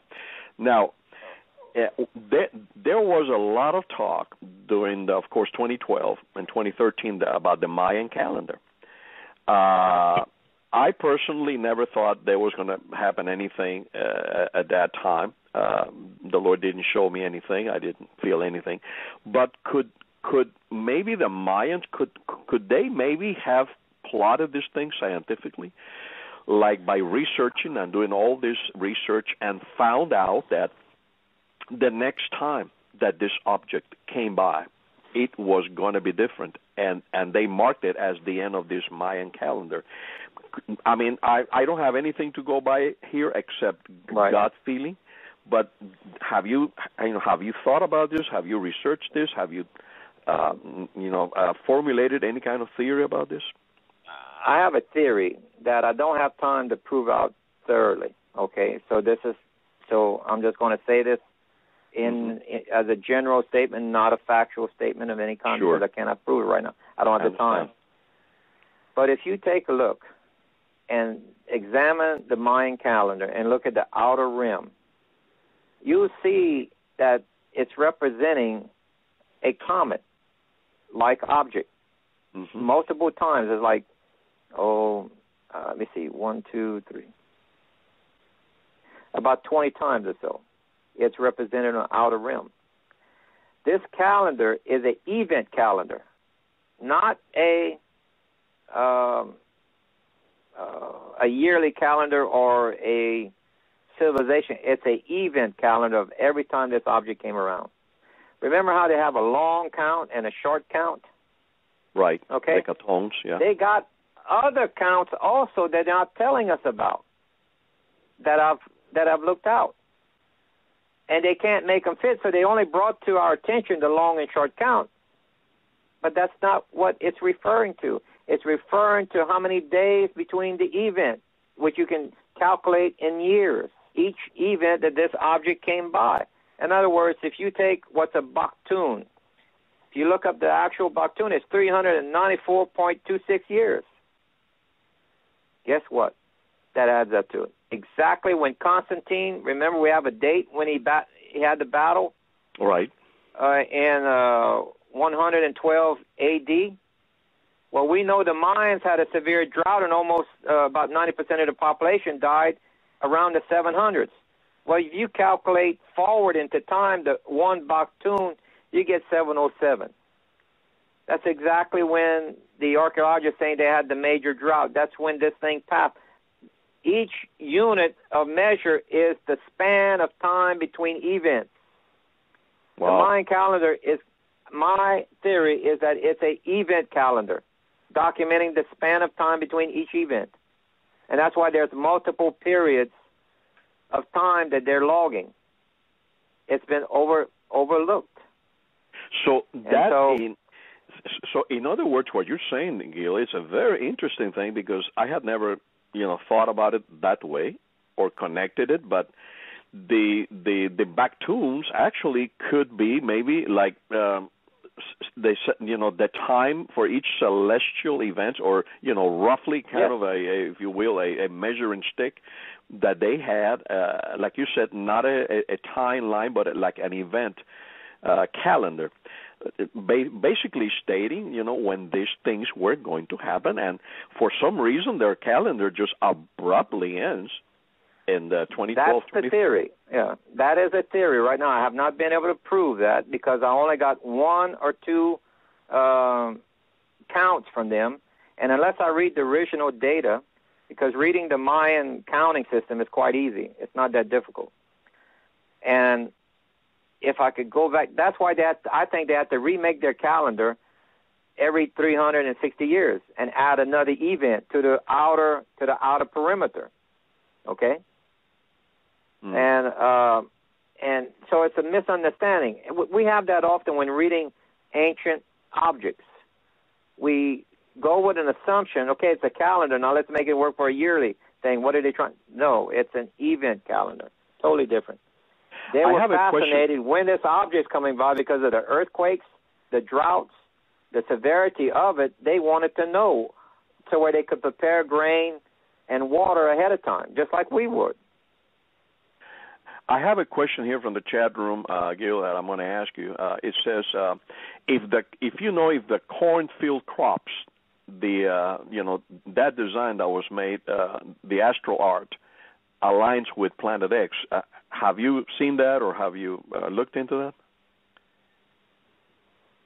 Well, let me give you some information that's hard numbers, okay? That's hard you can't dispute on where the object is at.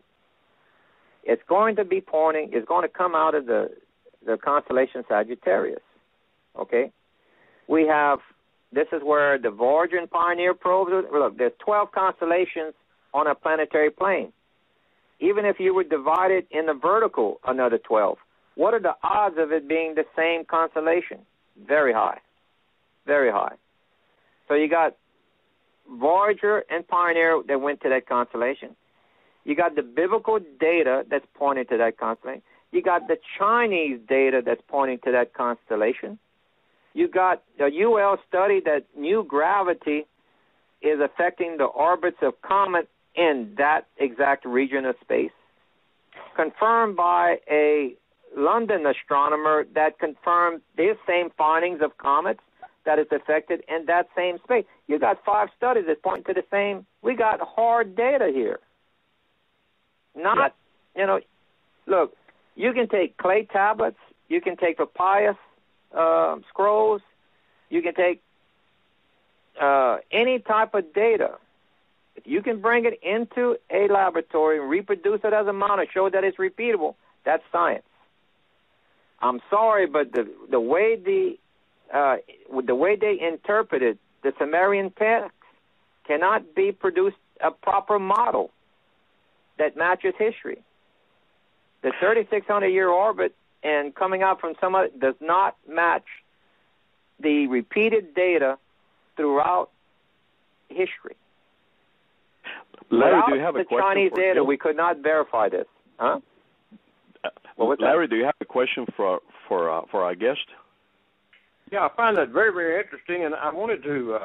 I just saw a new post this morning that's very interesting. Let me read this real quick because it kind of goes along with a little bit of what he's saying. I got this off of the Quail Alerts. It says that there's an alert that came out from the Inuit elders regarding Earth's wobble, and they're reporting their sky has changed. And this is, they've also coordinated that with NASA. They say, this is what the Inuits are saying, that their sun doesn't rise where it used to, and their sun is higher in the sky, and their days are longer, and they're finding animal life with burns and on their bodies and dead animals, and also the sun, the stars, and the moon have changed where they are in the sky. That's the first I've heard this, and I'm not able to confirm it. Now, I do know that if I put my telescope up and point it to the North Star, everything is still showing correctly. That the data that's in the telescope is matching, like, in other words, if Earth tilted and it was not, the 24 degrees tilt, whatever, then we would have a problem. And you'd see it in a telescope, in setting up a telescope. And I'm thinking that they, I'd have to look into it further. I can't answer you properly on that, except that I haven't found anything yet. Okay, just one more question. Augusto brought up Hercobulus by B.M. Robileau, and also, he called it the Red Planet. Are you aware of the Cobran, so-called Cobran Bible, and or the Cobran ancient books that report about not only a planet, in other words, another planet, but also an entourage of a dead star? Do you know anything about that, or are you just talking about Planet X? Well, that's why I called it Planet 7X, is to separate the data, because the Chinese model makes no mention of additional orbiting planets. And if you look at the Bible, if we had an object that came between the Earth and the Moon, and that the universe is ruled by electromagnetic, not gravity, I think that they would document it that it had other orbital. I think it's a misunderstanding of meteorites, or debris following it, but not actually moons per se. But time would tell. But I'm just saying, my data does not document. There's nothing in the data that I found that proves that out. Therefore, I can't say it. Sure. What about a binary solar? In other words, our star also having a so-called twin, a binary universe. That's another thing that doesn't prove out. Our closest star is 4.5 light years away. All right? If it needed another star to rotate, which you'd have to have an orbit way beyond 3,600 years. Mm-hmm. I mean, hundreds of times larger, probably. And this object is proving out. Look, the last time we saw it was in 1054 with the data from the Chinese. It was seen before that, but it was, but not. It seemed like it's been censored during the dark ages, and when the Vatican had extreme power, and people had their own concerns on just trying to live. during the plagues and the drought that they'd had during those time periods. If you read the stories, it's very horrific time. It's a bad time, yeah. And right, so documenting this object in the sky was not exactly a priority to them. And if it was, it would have probably been labeled as heresy, and they would have been confiscated, or you would have been hung, even trying to document this thing. It's a very strange period of time. So, but we do have we do have some plaques or carvings or paintings representing a couple of sightings. And what's interesting, they'll say this is Halley's because they'll show 2 comets in the sky. Well, they also show data in the painting of meteorite showers bombarding a town where buildings are coming. You can see the earth is shifting. You see trees are down. You see people are holding their stomach from sickness, whether it's drought or starvation or illness or what, or gas. It could be, some sort of gas that comes out of the ground. That's not done by Halley's Comet. There is no documentation because Halley's Comet, its orbit does not intersect Earth's planetary plane. Therefore, its debris cannot collide with Earth. It's impossible. Well, let me bring up another really weird one here. Where in the Bible it talks about the moon does not keep its place. In other words, it leaves its place of where it's supposed to be. Could this object somehow influence that event in the future? Are you talking about Joel? Where Joel says? Yeah. Let me read it. Let me find it real quick here. Let's see. I think I believe in Isaiah it talks about it too. Okay, well, there's one that's very, very common, and let's see here.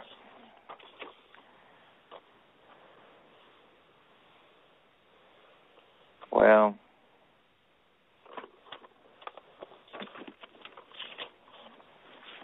Joel says, I'm going to just paraphrase it.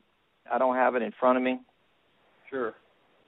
Joel states that he will make the sun will go down at noon, and he'll take what's normally called a day of brightness dark. We used to assume that used to be an eclipse, but that's not what it's describing now. Because he would have stated that he would have darkened the sun. He didn't say he darkened the sun. He said he made the sun go down early by 6 hours or more. Mm-hmm. That's the rotation of the earth. Now, I think I found a scripture here that I think is what Larry's referring to in Isaiah 24:20. Isaiah 24:23 says, "Then the moon shall be confounded, yeah, and the sun shall be ashamed." And then there's others where it says the moon shall be as the light of the sun. In other words, the moon is going to intensify in light. And in Isaiah 13:10, he talks about the moon shall not cause her light to shine. Okay. So obviously there's going to be a lot of impact on the moon as far as it's going to act weird. I guess that's what you're trying to ask, Larry, right? That's it. Yeah, absolutely. Okay. Well, let me give you the planetary physics version on this. Okay. You can only have a new moon create an eclipse of the sun. And that's when, if you look at a new moon, it's totally black in the sky. So if they're referring to both of these objects having an eclipse, it has to be a third object. Because the moon has to be away from its new moon position. Whether it's in full moon or a quarter of that or whatever, it has to be away from its new moon for you to even see a difference in the moon. For it to be eclipsed in reddish color. And for the sun to be eclipsed, so you're talking about a third object. This is the same thing that took place during Yeshua sacrifice.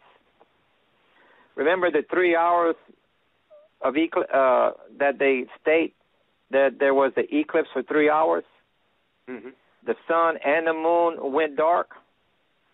Well, we have a problem here. Passover is on a full moon. Therefore, the moon cannot be involved with a solar eclipse. It's the opposite side of Earth. It has to be on the inside. Yeah. Mm-hmm. That's right. And a moon can only give you 7.3 hours, 7.3 minutes of a solar eclipse, maximum. And it does not darken the whole Earth, as the text refers to. It only darkens a small path, and Earth rotates out of the shadow. That's why it can only last 7.3 minutes. So if you have an object, what I'm saying is 7 times the diameter of the Earth, or 6.5, somewhere in there, at a given distance, it will give you exactly 3 hours of darkness over the entire Earth, and also eclipse the moon at the same time. It is referring to a third object right here.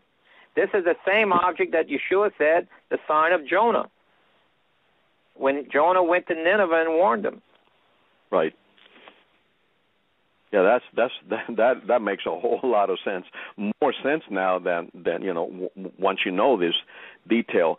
Well, we got about 12 minutes left, and I have a couple of questions that I'm going to ask, and I know a lot of people out there are asking the same question, and you have done a tremendous amount of research on this, Gill, and that is, how bad will this next pass be based on your research and what you have observed?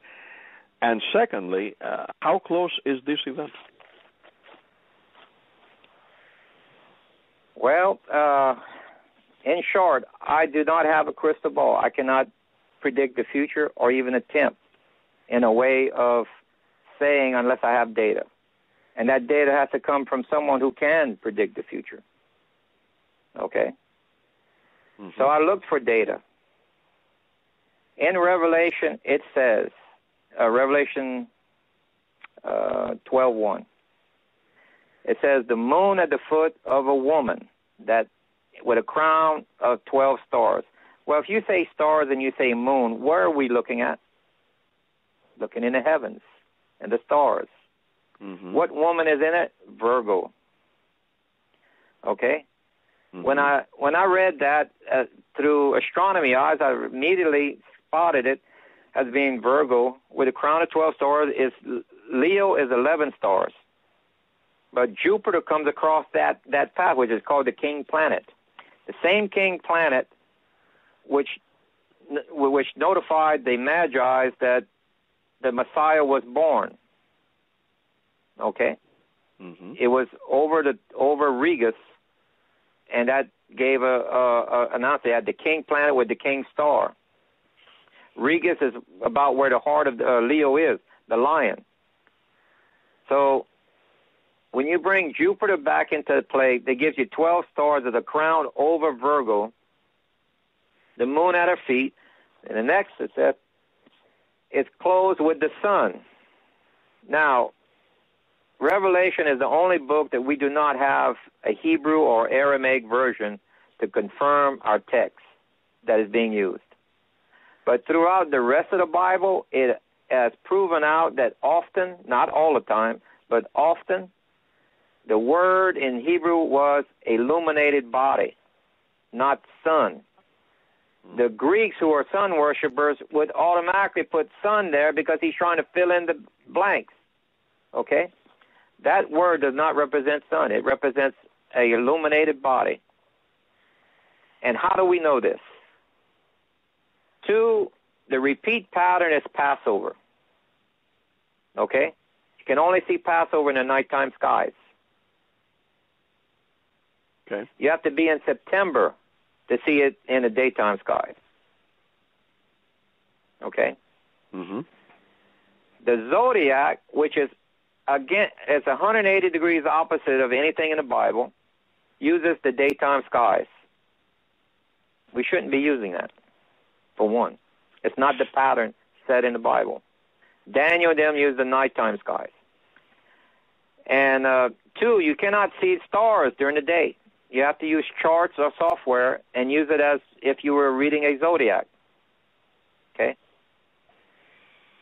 Anyone can see the sign that I'm talking about. In nighttime, in the month of Passover at night. Leo is smack dab in the center of the nighttime skies at midnight.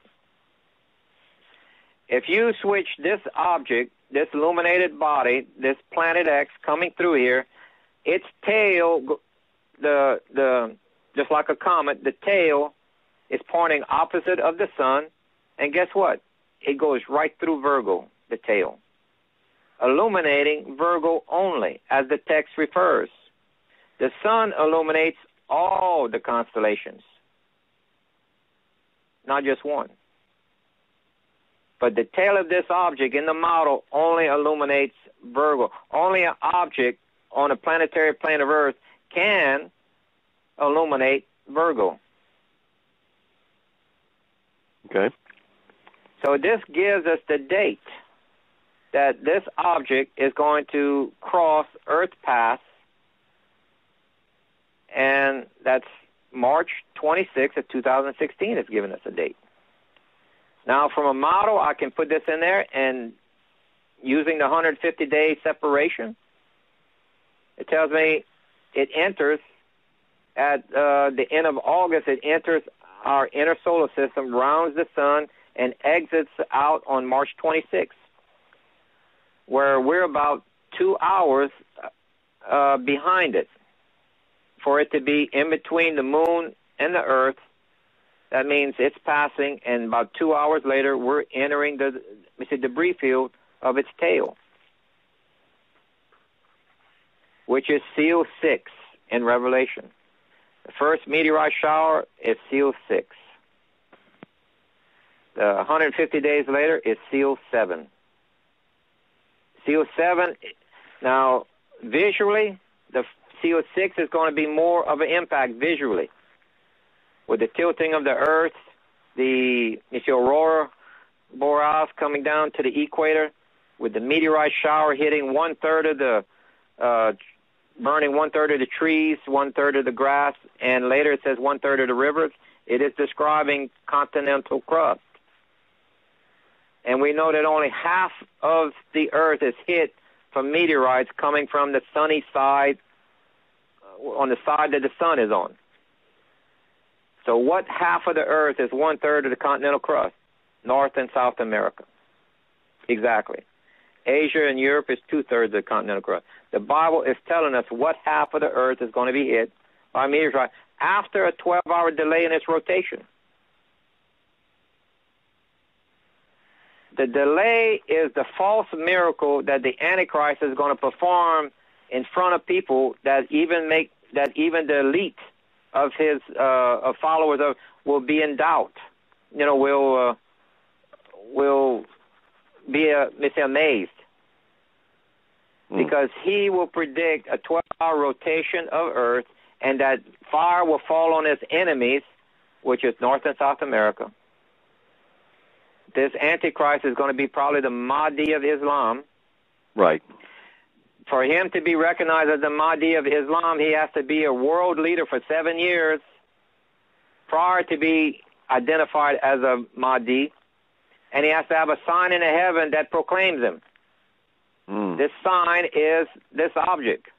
His false miracle is the rotation of the Earth by 12 hours. In other words, scientists will predict that the meteorite shower will hit the Middle East and Europe.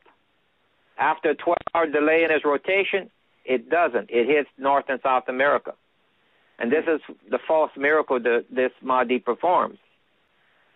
Telling the Muslims that they're okay and safe because they can't leave their country because no one's going to grant them a visa. Because prior to that, in Seal 4, it talks about a war in the Middle East and terrorist activity and famine and disease. The Muslim, when Israel attacks Iran, you're going to have terrorist activity in all Western countries going on because of the Muslims. So this is right here, when they ask for visas to leave the danger zone, everybody refuses them. So they feel trapped. Then the Mahdi comes in there and says, look, don't worry. I will change times and laws. I'll change the rotation of the Earth by 12 hours, and I'll have it rain fire on our enemies. So basically what you're saying, Gill, is that this individual, in order to be accepted as the Mahdi, has had to be in power already for 7 years somewhere in the world, correct? According to the Islamic, remember, this guy has to fulfill Christianity, which is the Antichrist form of it. Mm-hmm. That he has to form Judaism as a form of a prophet or some form, and he has to fulfill Islam. For him to be able to fool the world, he has to do all of this. Islam says he has to be a world leader for 7 years prior to even showing up and claiming to be anything, and he has to bring peace to the Middle East. That's his first accomplishment. After that, through a peace then treaty, from there, through a peace treaty, which is all through the Bible. That's Seal 5. If you read Seal 5, where the souls from underneath the altar are complaining to the Father, why have you not revenged us? And he says, go back to sleep. It's not your time. And the reason why it used to bother me, why are the souls complaining to God? It's because they see on earth a peace agreement being signed, and they have not been revenged yet. It's the peace agreement that woke them up. Where's our pound of flesh? When are you going to revenge us? He says, go back to sleep. It's not your time. So, needless to say, we are in for some pretty turbulent times in this next several months and years, which is kind of interesting, and it's a shame that we don't have time to get into it, but that is pretty in line, Gill, with what the Great Seal of the United States really, says. That pyramid with the 13 layers. I mean, it's incredible how all these things are coming together, and they all point to that year, 2016. Isaac Newton also prophesied it. Jonathan Edwards, many men that studied the Bible and were shown, visions. They spoke of that year as the year when this whole thing was going to be wrapped up, or at least it was going to begin to be wrapped up. And so this has been a tremendously interesting program, exciting program. We're going to have you back and talk some more about this. Would you give out once again your contact information for those listeners out there that want to contact you and maybe take a look at all this data that you have researched? Sure. All of the data and the charts I give freely, and if they go to my YouTube channel and they can click on any video, just type in Planet 7X or type in my name and it will bring you to the site. Underneath the video in the About section, you have to click it and it opens up. There's a link to a drop box. And it will link you to all the data, the charts, all of the data that I've formulated to where you can do your own study and your own reasoning. Remember, the Bible says, have an ear and listen to anybody, but prove it out into the Scripture. And that's what I'm pointing out. And I give the Scripture sections. And now, to give you a little bit of more information quickly, remember how I told you. Our time is up, Gill. Time is up? Okay. Maybe on the next program. On the next program, we'll pick it up. But it has been an exciting program, and we are very thankful you took the time to join us. So God bless you. And Larry, thank you for joining us.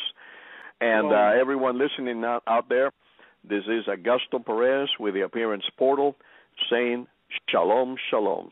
God bless you. Bye-bye.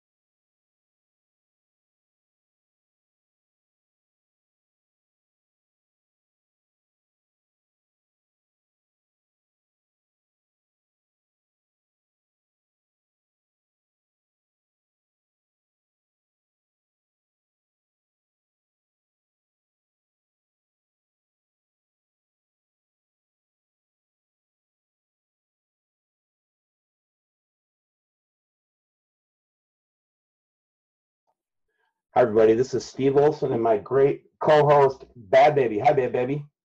Hi, Steve. It's a pleasure to be here again tonight with And two we of have my a favorite special- fellas. Yeah, well, you wanted to introduce our special guest tonight, Bad Baby. Oh, tonight we have Gill Broussard with us. And like I said, you guys are two of my special fellas. Aw. So welcome to the show, Gil. Thank you for coming on. Well, thank you for having me. Well, Gil, we actually, this happens every time that I have somebody on. We started the show before we got on here, guys. We already started talking about, what we were thinking. But Gil, maybe a good place to start is just to talk a little bit through, a little bit about your ministry and what you do, but mostly just kind of introduce people to the whole big picture of how this all came to be in the public knowledge and where people like you do research on it. Well, the way that I came into this was being a skeptic. I had friends of mine ask whether or not Planet X was real and whether or not it was biblical, and I gave an off the cuff answer that I didn't believe it was real, and it probably wouldn't have any evidence to support such a claim. And so I decided to do a search, and most of the stuff on the internet could be recognized as not being sound scientific research, or wasn't sound in its math, or violated principles of astronomy, like Kepler's law of planetary motion, sizes equivalent to an orbit of 3,600 years, and so on and so on. There's multiple points that you can point out that does not meet the physics, which are commonly stated on the internet. So I was, but one thing that caught my attention was the catastrophes that happened throughout history. That seemed factual based because there was eyewitness accounts, but we didn't have a cause for these, So I decided to check the Asian records, because the Asian records in their astronomy goes back about 4 to 6,000, well, between 4 to 5,000 years. And to my surprise, in 1054, they documented an object that was only about 960 years ago without a telescope. Telescopes were not invented yet. The Asian astronomers of China, Korea, and Japan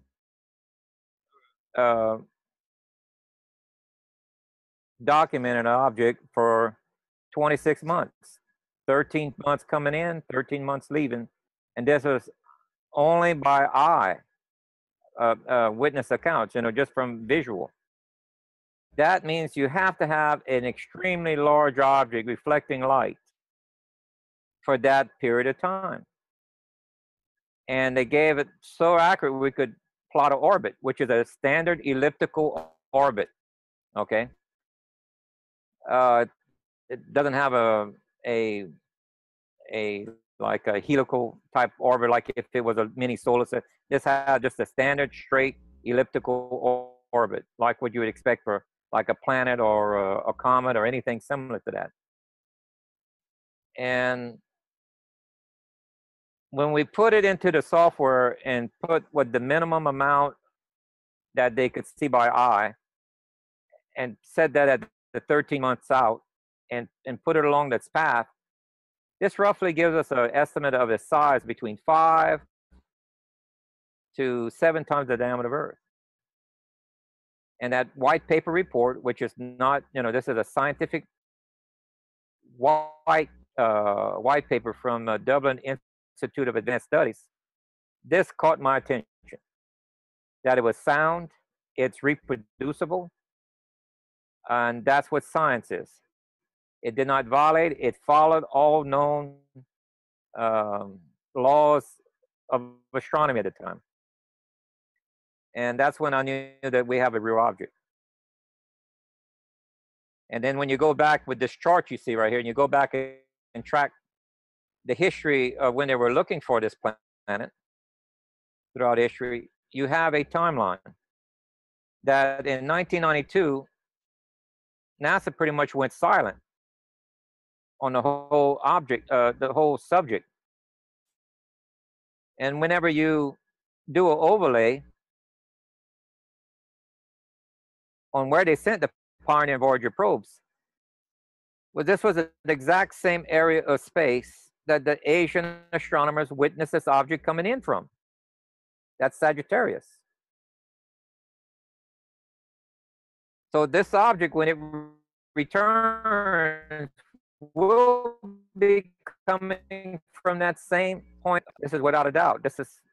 We don't know when, what year,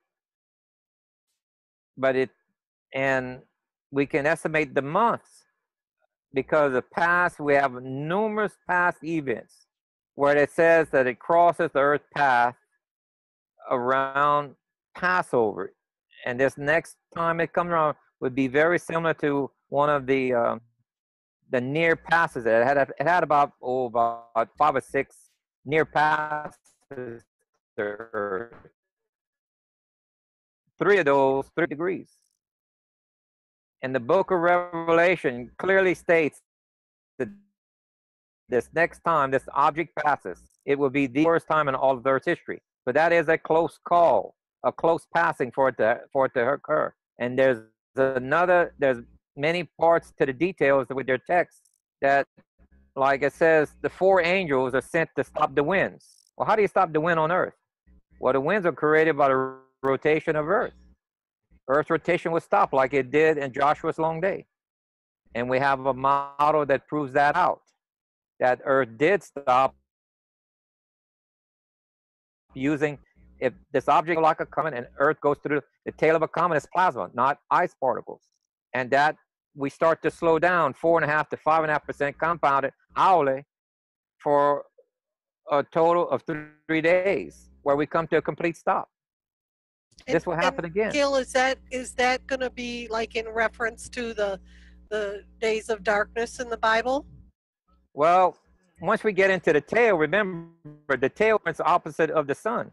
So you have either at one point a partial eclipse, and when we in the center of it, we'll have a total eclipse. You could have 3 days of darkness, but it's not similar to total blackness because you're going to have the northern and southern lights come down all the way down to the equator. Your northern lights and southern lights are caused by plasma hitting our magnetic field. Well, the tail of this comet is plasma, and it's going to be hitting Earth in a very concentrated form.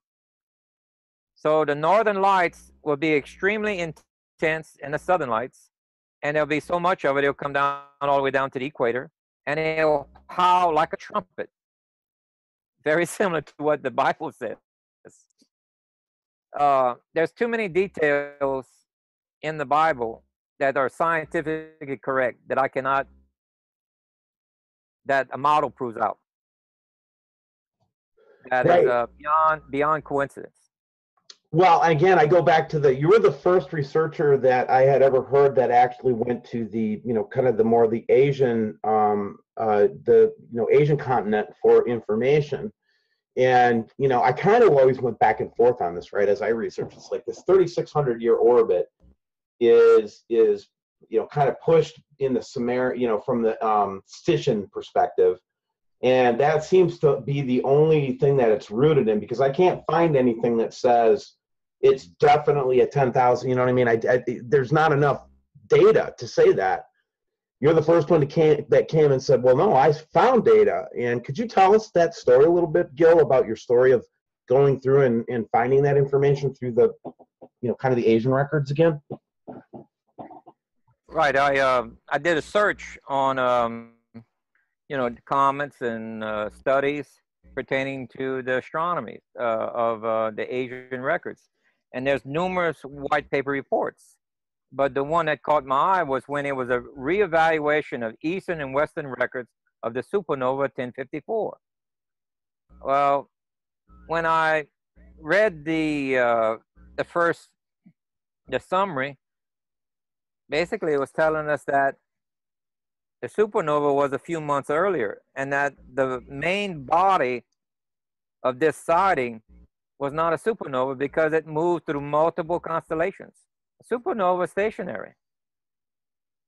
And they saw this object for 26 months moving through multiple constellations. What is it? To view something, and then once they such accurate information on the angle, the nearness, how close it was to a certain known star, the day, the time of day, you name it, all the information we needed. And I decided to plot the information. And when I finished plotting this, I think I was the first one to do it, I came out with a very shocking result. We had roughly about 150 to 152 day separation between entry and exit. And that brought to mind Noah's flood, 150 days. It brought to mind Revelation, where it says from the meteor shower CO6 to the meteor shower CO7, it says that they'll suffer for 5 months before death comes. Well, 5 months is 150 to 152 days. There is a direct correlation. Wow. And then I said, well, how many times has it passed? Because that wasn't, remember, the Asian record was only 960 years ago. So how often has it passed? So I have to go back through history. It passes even more frequently than what we're saying here? Yes, it passed roughly around every 360 years or so. Depends if it bumps into anything or, collides with something. Remember the asteroid belt that's between Mars and Jupiter? Right. Well, we have known formulas for the position of the planets that tells us the spacing that the planets are. Well, right there in that dead zone where that asteroid belt is, there's supposed to be a planet, according to the calculations. That is the remnant of a destroyed planet. Now, the question that begs to be asked is, what destroyed it? A planet just doesn't blow up on its own. There's a cause and effect. That's what science is. Well, this planet, this rogue planet, can answer many of the anomalies we see in our universe. Why is there a scar on Mars? Why is Pluto such a strange tilted orbit, like something bumped it? Because they think it was part of Neptune. It was a moon off of Neptune. Well, moon just doesn't get extra energy and move on its own. That breaks one of the laws of thermodynamics. But everything in the universe is losing energy, not gaining. Well, that's been one of my frustrations with this whole thing when I see charts like this. Could you take a minute, Gill, and this is I think your best estimate as to so this is your chart, right? I borrowed this chart from the articles on the internet on what's talked about Planet 9, where they're looking for it. Yep. So could you explain, because a lot of people don't understand, why do I have circles going off to the left and to the right? I think it would be helpful for people, because this gets shown a lot, and it would be great to hear you give us an overview on it. Just recently, I read 3 white paper reports on Planet 9, on where they think it is, the proposed orbit, the direction, and such. They get a little technical. And even one of them stated that remember, on the universe, things are magnetic in nature.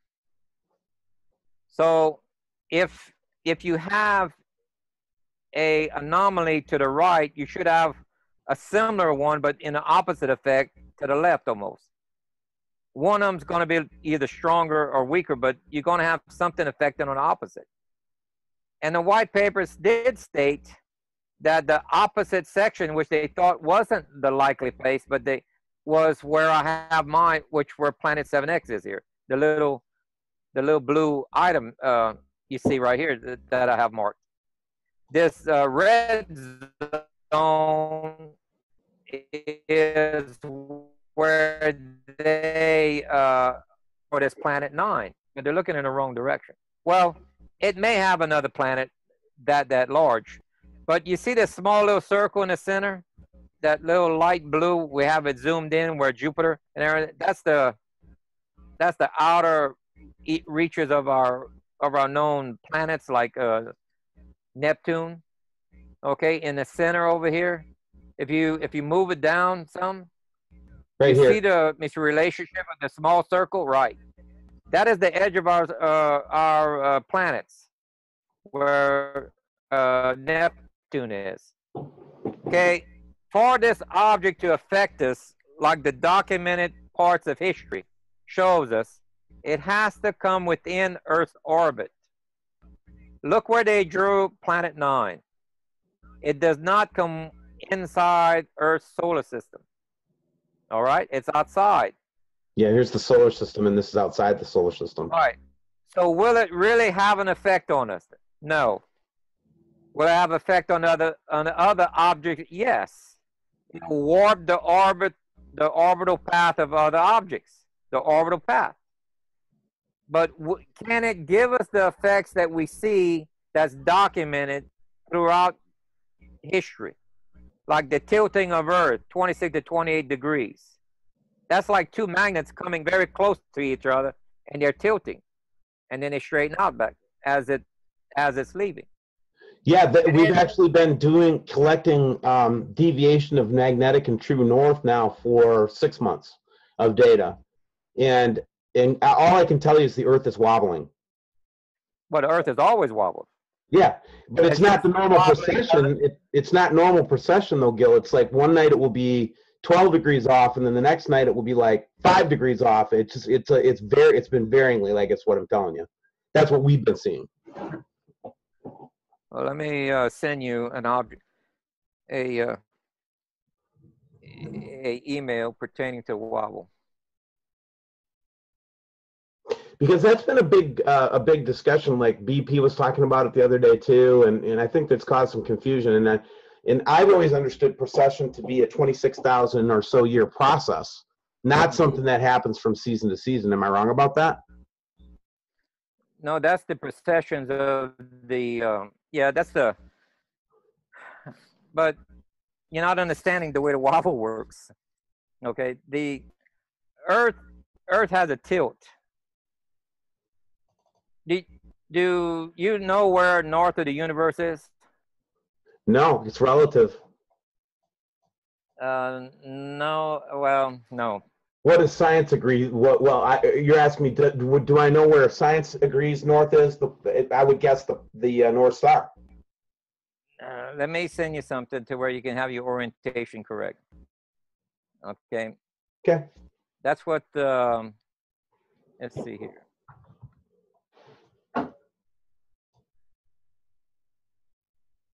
Without proper orientation, that's what throws off people. Yeah, I mean, it throws off people's golf game too, I've heard. Yeah. See, when people read scientific papers, and the scientific paper said they're looking south of the universe, where do people mostly look? Polar south, don't they? Polar south. That's what I would do, Gil. Yeah. Yeah, but that's not the universe south. You see, in a white paper report dealing with astronomy, that's called nadar. Polar south is called nadar. Polar north is called the zenith. North, south, east, and west on astronomy is like you take a compass and you set it down on the table. None of the 4 points point up or down. Got it? Right. It's a two-dimensional representation, right? Right. North, south, east, and west is on the flat plane of the universe. It does not follow nadar, so most people are not pointing even to the correct place on what north, and south is. Right. Okay. And let me see. Let me send you this one. But as I look at the chart on the left here, the one that I have up right now, where you point out zero tilt and universe or south, I think what you're trying to say is that a normal reading we would have on that instrument? I guess would be a good question. would we expect it to vary that much over the period of time that's depicted? The severity is what is wrong, not that it's wobbling. Okay. It's the severity of the wobble has increased. It has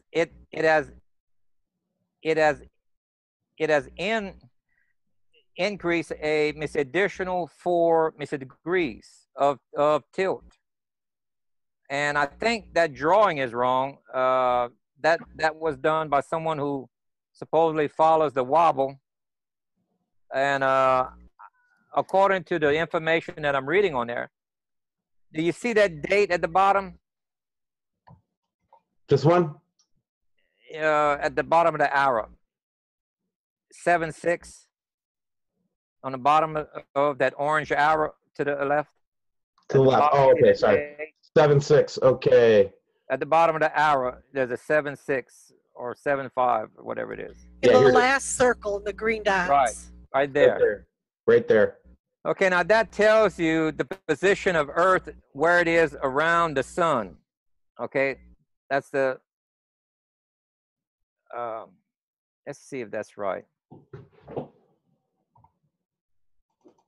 Yeah. When you get around July 6th, okay, at midnight, looking south, you're looking due south of the universe there. Okay? Wow. Okay. Yep. I gotcha. At midnight, the sun is exactly at noon on the opposite side of you. If you're in December, around the 29th or so, at midnight, looking due south, you're looking north of the universe. That's, of course, it has to be counterintuitive, right? Thank you. So you have to understand where north and south is of the universe to be able to get this correct. Right, and this is what you're depicting in this larger view, I guess. First of all, to kind of pull back and say, okay, here's the Earth and the orbits therein, and you're illustrating it further that this would mean that our whole solar system has a north, south, east, and west. Correct. From an astronomical point of view. That is 0. When you're talking about a degree in space, that's 0, which is north. Okay, gotcha. Yep, this would be 0 right here. Yeah, Earth tilt. Now, Earth orbit is that green circle. All right, the green circle in the center. Yep. All right, that's Earth's orbit. The tilt of Earth points north of the universe always. As Earth is going around the sun, its tilt is towards the north of the universe. So it doesn't change. It's tilting toward the north. So, Gill, what you're saying is the magnetic, is it a magnetic pull on our planet as Planet X comes at us, and that it tilts our planet more? The severity of the tilt is what's causing all the weather anomalies that we're going through? Well, that's what I'm about to show you. You see the orange line on the other end of the other chart? That orange arrow? Yes. You can see the wobble is much more severe in that direction. How it's very large, the wobble, from point 0, which is the center of the axis of the Earth right there. Okay? It's wobbling. The wobble is much greater towards that direction. And guess where that is? That's south of the universe. Now, where is this object coming from? Guess where? South of the universe. Wow. Where did NASA send the Pioneer and Voyager probe looking for this planet? South of the universe. Where is the university studies, white paper report studies, that say that the orbits of comets, planets, and moons are warped in one direction of space? South of the universe. And where exactly in the south of the universe is all this warping taking place? Sagittarius, which is where its entry is coming. You see that red, you see elliptical orbit on that on the other chart, right? Go down a little bit. Move the picture up a little bit. You see, do you see where I marked the planet 7X right here? Yes. Okay, from the viewpoint of Earth on the green circle looking towards it, that's Sagittarius. From the viewpoint of Earth looking at that direction, that's Sagittarius. And for the meteor showers to cross Earth's path twice, that means it has to be on the ecliptic,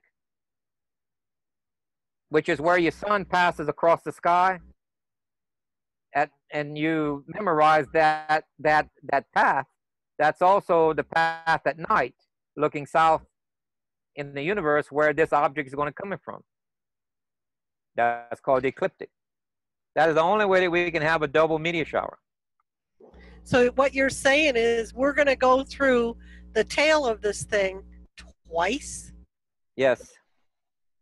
Which, tell us what that means, that the debris field is going to pepper our planet twice then, correct? Severely, yes. According to the past records, I can prove that we've had double meteor showers. And the book of Revelation, which is a future event, describes the same severity or even greater. 206 is the first meteor shower, and 152 and 1/8 day later is the second meteor shower. That's CO7. He tells you the first and the beginning. He tells you he tells you the beginning and the end. Then right after that, he describes what happens in between the two. That's why CO7 is a little hard to understand. That's the way he has described other things in the Bible. He'll tell you the beginning and the end first. Then he describes what happens in between that point. Whenever you get to the point where he says, and death will not come until the 5th month, that's the end of the description of what's taking place between those 2 points. This point and this point, right, Gil? I mean, correct. The point of entry and the point of exit from Earth's place on the ecliptic. Right. Earth is going to cross near the planet at the exit point, which is that second one you pointed to. This one right here. Yes, that's where that's around Passover right there. Oh, really? Remember when Yeshua, there was 3 hours of darkness? Oh yeah, yes, definitely. And on what day was that on the Hebrew calendar? Passover. Passover Eve. Okay? But yep. Still. And where is the moon at on Passover Eve? I don't remember. Refresh my memory. It's a full moon. You can only have a new moon to have a solar eclipse unless you have a third body, because the moon's on the wrong side of the earth. Gotcha. Yep. So it automatically, if you look at it through astronomy eyes, the moon can only give you like 7.3 minutes of darkness. This was 3 hours, and it's on the wrong side of the earth. How do you get 3 hours? You get a third object many times larger. And the model shows us it's between 5 to 7 diameters of Earth. Exactly going along with, remember the brightness on how far it was at 13 months away and 13 months leaving? What would be the eye that a person trained eye could see it at, and everything. These numbers keep repeating. So you would be thinking that the object would be somewhere in this area now between the orbit of Ceres and Mars. Is that what you're saying, or am I taking it too far? Well, I don't know. I don't have any data at the moment. The only thing we can do is give an estimate, a guess, an educated guess. Because Earth is tilted an extra 4 degrees in the direction, and the sun is tilted an extra 6, it can't be 15 years away. 16 years away puts it at the edge of Neptune's orbit. Kepler's law of the planetary motion in the model tells us this planet would take 16 years. If it reached Neptune, for it to reach the sun would take 16 years. This object is a lot closer than 16 years. So that for it to have this severity of effects. Now, one of the things the Bible has multiple times is 7-year droughts. Remember Joseph of Egypt and a few other ones. This passes mid of the drought. You have 3.5-year drought coming in, 3.5-year drought as is leaving. Remember in Revelation when the two prophets show up, Elijah, that they bring with them 3.5 years of drought. You see? Yep. The data is repeating. History repeats itself, especially when it's a scientific model. The stories of the Bible are not they're historical events. There's no way that they could put this level of information that's scientifically correct with laws they have no clue of yet. Right, and I've always believed that they have stars. Yep. Well, this goes back to, I think that you've done excellent work, parsing out these different events in the Bible. See, this is the other thing that I've been getting around to lately, too, is that, God doesn't operate outside the laws of the universe. That's one of the things I'm convinced of. Like, in other words, he created them. Yeah, man is only rediscovering them. Right, that's my point. And it's like, what God, would call, what a man would call magic or weirdness of some sort, once you're advanced enough, you can see the science behind it, like magnetism. I mean, people back at the turn of the century didn't quite know what electricity and magnetism were. They could just see the effects of it. So they ascribed it to, any number of forces. But we then, as we learned, we became aware of differences of potential, and we became, aware of how energy flows between those two poles. And we just started to learn that stuff. And what you start to find out is that God's laws and the laws of physics are very beautiful and very predictable on one level, right, Gil? On the Newtonian physics level. But when you get down into quantum, it gets a little weird. But I don't think we're talking about quantum right now. We're talking about Kepler's law of planetary motion. And this map that you're showing, I've seen many times, different representations of it, including Mike Brown, as you know, has written, has been writing on it lately again. And it's just showing that in order for these objects to have their elliptical orbits on the left, there has to be a balancing object on the right. That's what this thing says. And this is what I think all of academia agrees with this now, right, Gil? This isn't controversial within astronomy anymore, is it? Correct. They just that you have to prove it. That means you have to have a sighting of it. Okay? Keep in mind, the larger object, Planet 9, cannot give us a double meteor shower. It's outside our solar system. All of these arc cloud objects, will not fit the scenario that we've seen multiple times in history of the double meteor showers, 150 days apart, the double eclipses, the 7-year severity of drought. It goes on and on and on. Well, like that double eclipse that's coming up first, it's coming up. I was talking to David Mead about this. I don't know if you talked to David, but he has a lot of similar observations as you from the scriptural record. And, he was pretty freaked out that we have this, I think it's August 21st, 2017, the eclipse that goes across North America, right, Gil? Right. And then almost exactly 7 years later, it comes back the other way. How rare is something like that to happen on the Earth? Well, everything is rare when you look at it as far as in the universe, because time is so great. It's kind of like, remember you were saying the 26,000 years for the tilt of the Earth to rotate 360 degrees? Yeah, the precession, which I was learning about from Gordon Randall and a couple guys, yeah. So rarity is known as whenever we come to repeating events. That really, to me, that really catches my eye. Right, so, like rare isn't the right word. It's a predictable event that happens in its time. Right? Right, now, the Almighty, there's an interesting word in Hebrew. I mean, the lack of a word in Hebrew. The word accident. There is no such Hebrew word that means accident. And I find that's true of a couple different cultures, Gil, but it's interesting. I never knew that about the Hebrew culture. That's interesting. Yes.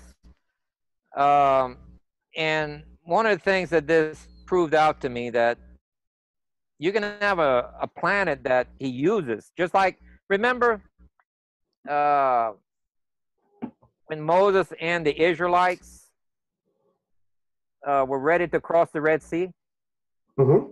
Yep. He didn't tell them to walk on water, did he? No. It says, what was it, an eastern wind or something like southern wind? Some came in and the waters parted, and they walked across. And that was the shift, wasn't it? Right. Now, some people say, well, why would, and they get angry. You're saying God has to use the planet. I said, no. I'm saying God can use anything he wants, is what I'm saying. He happens to use the planet. I said, well, how come he didn't make Moses and then walk above the water, walk on top? He used the wind. Yeah, why is it so hard to believe that there was a pole shift in a major, like, and we're talking, when you say wind, I mean, we would be talking about hundreds of miles an hour winds, right? I mean, not necessarily. The earth might have tilted at the same time. But again, it's like there's scientific rationale, and a person will automatically go back to, you don't think that God can order events so that we run right into the right thing at the right time? I just don't understand why people think they're so arrogant, like they can tell God what to do. I don't get it. Stop telling God what to do. Throughout the Bible, he is using a lot of nature to do his bidding. Correct. Yeah, absolutely correct. Yep. Because he controls nature. Remember, we have to look for the moon to determine when his feast days are. Okay? He didn't have to use the moon, but he did. And he put it in orbit for us to use. I think, if anything, they're limiting God's power when they don't allow him to use this full power. This planet's going to shake the entire Earth tremendously. Yes. Whenever it passes by. And it's going to tell us that some of the things, Gill, that is going to happen when it passes through. Well, first, when it approaches, you probably get about a 40-day warning. And when you see it, it's not going to be startling. It's going to look like a star rounding the sun. Maybe a comet with a tail. It's not going to be startling. It's only going to grow in size visually to, let me send you another picture here. You can show it. Where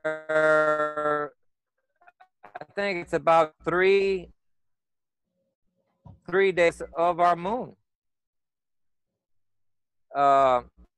If it's about 7 days out, it's only about half the size of our moon. Well, that's where people start to get worried, when it's about a week to 2 weeks out. I've seen this over and over. If you live anywhere on the Gulf Coast where there's hurricanes, you know that people panic very late in the game. Yeah. They don't take heed. Well, people from Louisiana know that really well, don't they, Gil? Anybody that lives on Texas and Louisiana and Florida and Mississippi, we know it very well. I'm going to send you some more stuff to take a look at. Sure. It gives you. Just turned on. And one of the biggest problems is because people live in that area have seen so many hurricanes. They're like, oh, I've sat it out. And then when it starts getting where it's unable to be handled, then at the last minute they try to get out. And this is one of the things that we're trying to warn people about, is that we're trying to prepare people not to wait to the last minute to try to survive. That's what this whole conference that's coming up is about, giving people the heads up on how to prepare and what steps to take, so they aren't taking for granted the wait to the last minute. Yeah. And go ahead, Will. Sorry. Just that if if they don't have enough knowledge of astronomy, enough knowledge of the Bible, and enough knowledge of general science and physics, they're missing out. Remember, he says, my people die of lack of knowledge. He didn't say they die of lack of religion. He said, or lack of faith. He said, lack of knowledge. And the Bible is full of knowledge. But people are not open to the facts that he's given us, and they are rejecting a lot of it because it doesn't fit their perception on the way it should be. They're following their heart, and the Bible says one who follows their heart is a fool. You follow what the Bible literally is saying and the factual points of it. And when you do that, you find out that he's extremely real, extremely precise, and he's warning you ahead of time. So, well, I think that, you know, the finer points are starting to fall away. I think the science is starting to come to the fore. I think there's been, you know, a lot of guessing and a lot of different things. But what I think is interesting, Gill, is in the last couple of years, people are feeling something is coming. It's, you know, I'm going to move away from science for a minute and just talk about how people feel. People just feel and sense this. You know what I'm saying? Does that make sense? Yeah.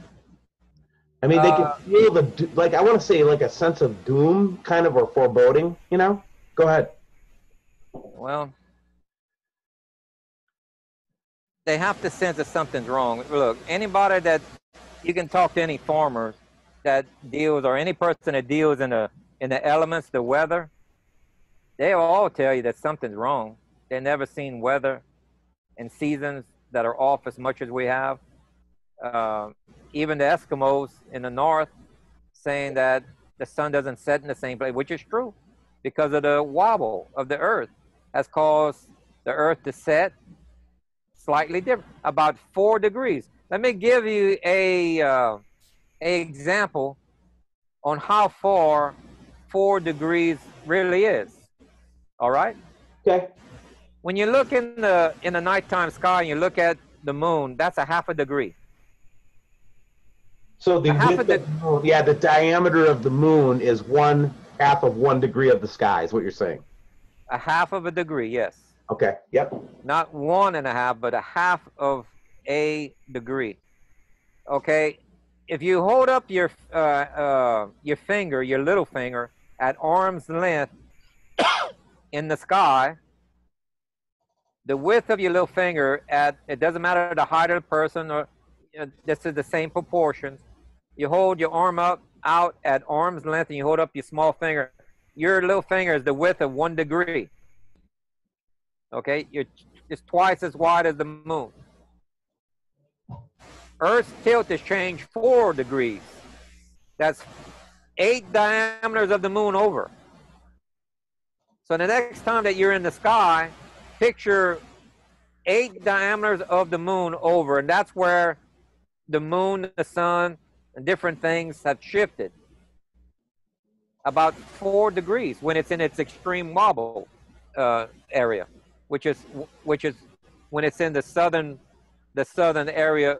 When we get to July, this is where Earth's wobble is the most extreme. And guess what? That's when Earth is the closest to our planet. You know? Yeah. It's I've got your emails now, though. Did you want me to walk through a couple of these with you, Gill? Did you want to share some stuff about them? Well, the one you have right there. See, the object, the planet will come in a counterclockwise rotation, which is very similar to most of our planets. Like Halley's comets will come in a clockwise rotation. This one comes in a counterclockwise. Like this guy. So it's a kind of a hybrid between a planet and a comet. This is going to be probably a whole new category of an item. Yeah, that's what Ferrata used to say about that. What do you think of his research, Gill? He's right on the description, but he didn't have the data to give the orbit. Because Remember, yeah, go ahead. If you plot a 3,600-year orbit on this model and kept the entry and exit at 150 days, the backside of this ellipse would go past Earth's orbit on the other. It would cross Earth's orbit 4 times. If you try to keep 150 days separation between the two. Yeah, that would be simple geometry right there now, wouldn't it? Right, right. So if it's not 150 days, then it's going to be considerably wider, and it won't even cross Earth's path. It's either going to cross Earth's path 4 times or none at all if it has a 3,600-year orbit. And guess what? For it to have a 3,600-year orbit, it has to be multiple times larger than Jupiter to get out, to have enough mass for the Earth to send it out that deep in space. The deeper it is in space, the larger the object should be, or denser. Mm-hmm. The weight of it has to be heavier. And again, it's all geometry, guys, because it's the distance between the entry and the exit points. You can predict the amount of time it would take to orbit, and with the numbers of mass, you could actually predict speed and everything like that. Yeah, that makes perfect sense to me, guy. I never heard anybody explain it that way. That you can read Dr. Harrington's papers. Yep. He and many others were estimated around 5 to 6 times. Well, the Bible tells us that we can't have a meteor shower over an hour. Well, that means it can't be over 7 diameters of Earth at the angle that it comes in March or April. So that's the maximum size is 7. And the smaller size is somewhere around 5. Otherwise, it'd have a shorter elliptical orbit than 360 years.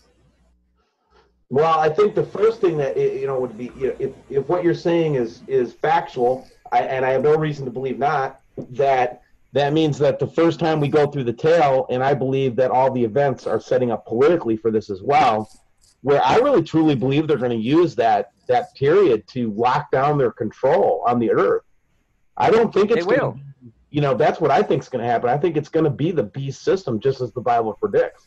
One of the signs that you will know that this object is close, and I've said that on multiple interviews, when it gets close enough for astronomers to see it with their own telescope, and I mean for them to, they have to allow us to see it at one given point or not. They got to turn off what's cloaking it. When that happens, that's the part that I wanted to get into, because my research has taken our WSO's research. We've been very much almost indisputable evidence of cloaking technologies that they're using to hide it. Yes, they're 30 years ahead of what you're seeing in the YouTube videos in laboratories. They're 30 to 50 years ahead of that. Yeah, we had a guy. So when they turn the cloaking device off, what's going to happen, Gill? Then we would see it like a star, and then people with with a telescope will be able to zoom in and give you close-up pictures that are not blurry. They'll be detailed just like we look at Jupiter or Mars. Okay? They'll be detailed. Enough to tell you that it's a real planet. There's a difference when you try to zoom in a telescope on a mirage, which is a sundog. When you try to zoom in with equipment, it gets blurry. Okay? It does not get sharp. Only a real object, when you zoom in, will get sharp. Yeah, and that's been the frustrating part of this, and it's caused so much confusion, is that I really don't believe amateur astronomers, can overcome the cloaking technology yet. I just don't think they have, if they're intentionally hiding from us, they could. I can't expect an amateur astronomer to see it. Go ahead, Gil. I'm sorry. If they could get past it, then there would be no need for them to use cloaking cloaking. Okay, so of course they can't. Otherwise, they wouldn't be using it. That's why Reagan put it up there. He started the program in '85. They had it up and running by 1992. Yeah. Okay. That's history I didn't know, because I remember I was in the military from '82 to '86, and I can remember him making speeches about the Star Wars that just was a little like, huh, like what, right? Everybody, and then remember how much pressure they came under when there was the huge budget battle in the early '80s, and they were like, the anti-missile defense would never work anyway, and you could, now looking back at it, you could just see them saying, well, good thing we're not spending it on that. We're spending it on trying to cloak this thing, right? Gosh. Well, he went to the extent of having the word Nibiru removed from the dictionary. You see the same laser equipment. You see the same laser equipment can do three things. It can be it's a defense against ICBM. It can be a defense against small meteors. It can create holograms in the sky, and it can cloak an object. It has multiple capabilities.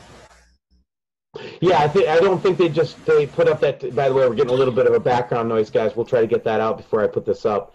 But just to let you know, this is one of the aspects of the planetary proximity that, one of the things I've always thought about Mars was that it got too close to Planet X, 7X, in the way you put it. It was after. Yeah. Whenever it destroyed Ceres coming in, the forward speed of Planet X slowed down to 1/20th of its normal speed. And you can see this in the biblical records. What you see in the biblical records is that right after the Exodus, it came back around for Joshua's long day, which was only 52 years. Well, it didn't have enough speed to go out into deep space. It had to return and gain speed as it goes around the sun, because the sun throws it out there like a slingshot. So it took 4 more trips around the sun before it gained its normal speed. So each time it progressively got into deeper space, deeper and deeper, and its speed was increased. So that's why you see in the biblical records, it moves from 52 years to 131 years to 336, then to a normal orbit of 358, which was Hezekiah. Well, somewhere in between here, I believe it was the 52 years. Right after that, it didn't go very far. It just went out to about Mars's orbit. And so it's turning around, and Mars is right next to it, getting the discharges of plasma at a very prolonged time. And that's what cut that canyon. Yeah, across and I don't surface of it. I don't have a picture of Mars handy right now, but guys, I'll try to stick with it. But there's a huge gash on the side of Mars. If you've ever looked at pictures of the telescope pictures or the close-up pictures that we've taken of it, and it's a hideous, huge canyon, and it's pretty conventionally thought of as a huge lightning strike across the surface. I think it's not pseudoscience anymore. We think it was an electrical interaction with another body, I guess is what I'm trying to tell you. Well, whenever you say lightning, people think of the normal lightning we have. I have to give them a scale to size. You should have some pictures there, I think, that I sent you. Some of the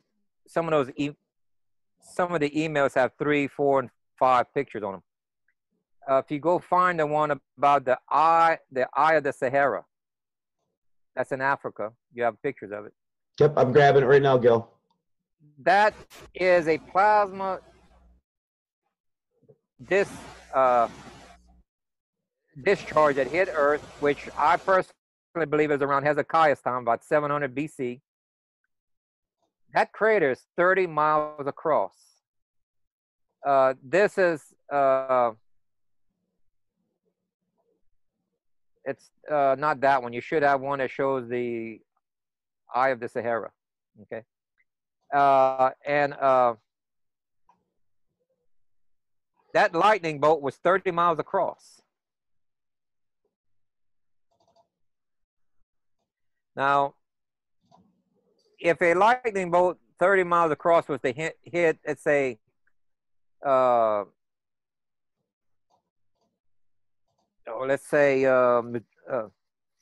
Missouri, okay, it would probably take out the next 8 or 10 states around it. That all of the electrical equipment would be burned, fried, because of the electrically charged particles. It'd be like a small EMP in the surrounding area. You know, if the lightning would charge the air, and you don't have to hit the electronics with it. It just needs to be in charged particles of air. So wherever these lightning, these plasma discharges are going to hit on Earth, well, they're going to be sent to the Stone Age. Yeah, it's like the ultimate like space weapon, right? I mean, it's like it's huge. And we actually have a recording of this. This is when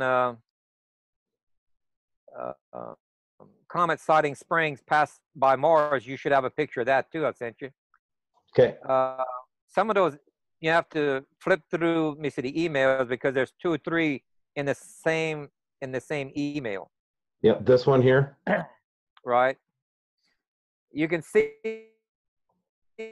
that Mars was lit up in the bottom right corner, simply because you see that small dot on the screen. It says Comet Siding Springs. Well, when that tail crossed Mars, it lit up Mars like an entire light bulb.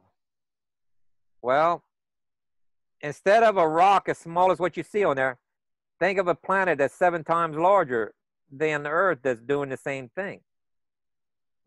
That discharge is going to be a lot bigger. Yeah, this discharge, the Riccott, I think that's pronounced Riccott structure, right? Right. That to me is what, when I think of an interplanetary plasma discharge, that's what I think would happen right there. That's what I would imagine. Gil, are you saying that this is going to be like a giant EMP also? You started to tell us what the signs were. So could you elaborate on that for us a little bit about what's going to happen? Nobody living has been through this, so I can only speculate. I can't say that it's going to be the entire Earth is going to be hit with an EMP. I'm trying to give the best results, that only surrounding countries on where it hit would be affected. I'm not sure if the whole Earth would go, if it was zapped the whole Earth. But you see, in other words, when Earth starts to go through the plasma tail, I have a picture of that, which is roughly 3 days prior to the crossing. They have to turn off all generators globally.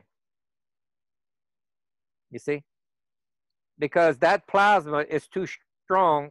It's like a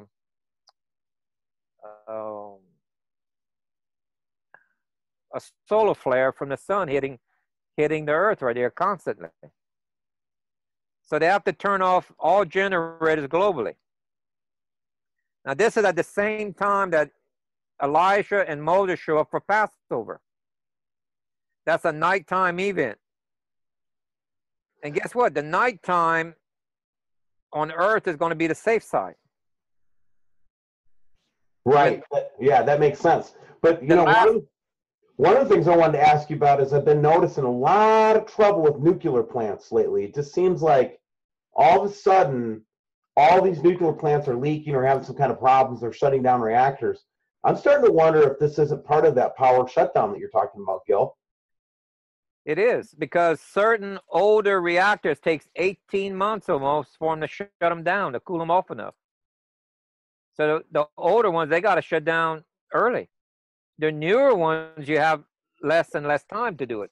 You know, to where the water doesn't, let me see, evaporate off of it. When it's totally cool, it's called. So that would be a sign for us that they're preparing for this coming in, correct?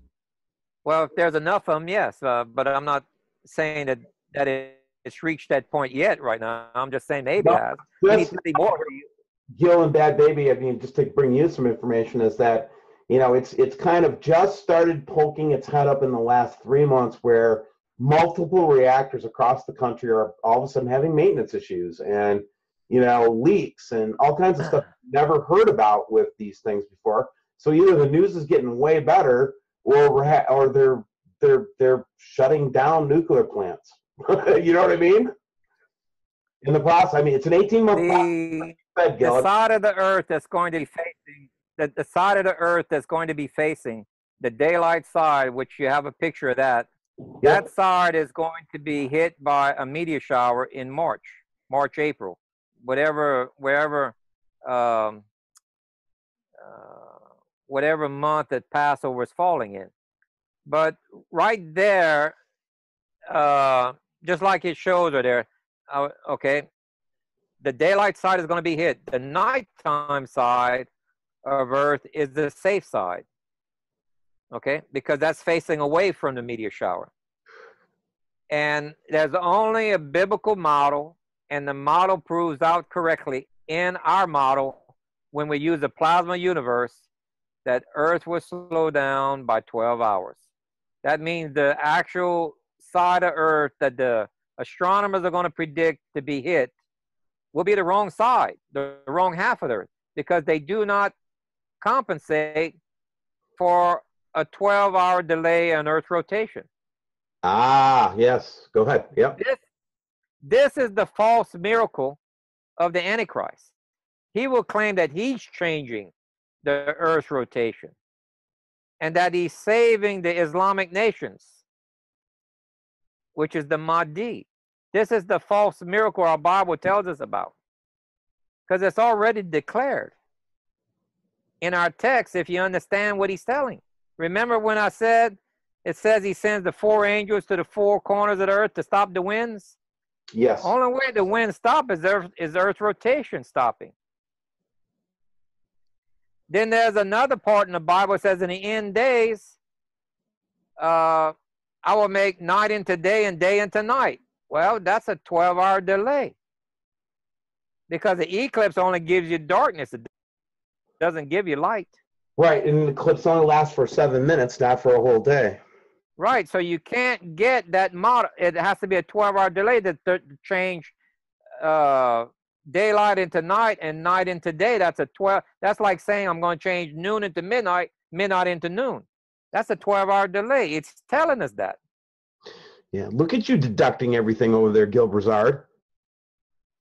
Using the powers of deduction to teach us science. Whoa, back off here a little bit. Just kidding.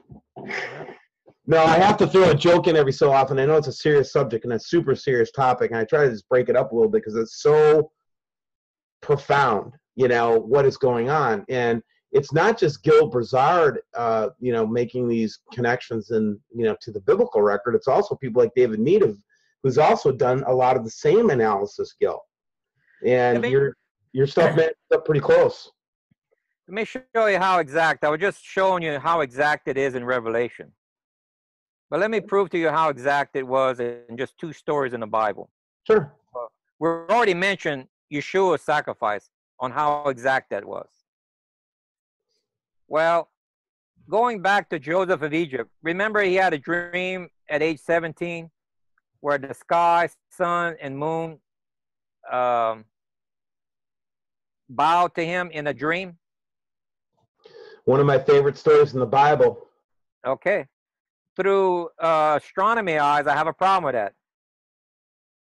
You can't see the stars if the sun is out. So that word in ancient Hebrew is illuminated body. It could be our object, a comet, or a planet. then you can still see the stars. Yeah, again, common sense applied to the story would simply say, I mean, would suggest that, right? Now that's age 17. He was not in charge of in Egypt till he was in his 30s, and then after around 40, he was exactly 40 years old. That was mid of the drought. 3.5 year drought. Remember I told you, 3.5 year drought coming in, 3.5 year drought as it leaves. Mid of that drought, we have the Nibiru disk, the sky disk of Nibiru. And it proves to us, because of the patterns on there, that Earth tilted 26 to 28 degrees. And this is when, from a viewpoint from Earth, the skies bowed to Joseph when he was 40. He had the dream at 17, but it didn't come true until he was 40, mid of the drought. And that's what the Nibiru sky disk shows us. And I'm getting a picture of the Nibiru sky disk for everybody to see here. Now, how about if you go to, let's see, Joshua's long day. Yeah, when they were in battle and the day was extended. He was outnumbered 10 to 1. He had 30,000 men. The enemy was 300,000. And they're fighting hand to hand. That's extremely close with a sword, okay? And the detail says only the meteors were hitting the enemy, none of Joshua. The reason for that, the moon was just in the exact position in front of us, shielding Joshua's men from the meteors and only allowing the meteors to hit the enemy. Do you see how precise the Almighty is? Yes, absolutely.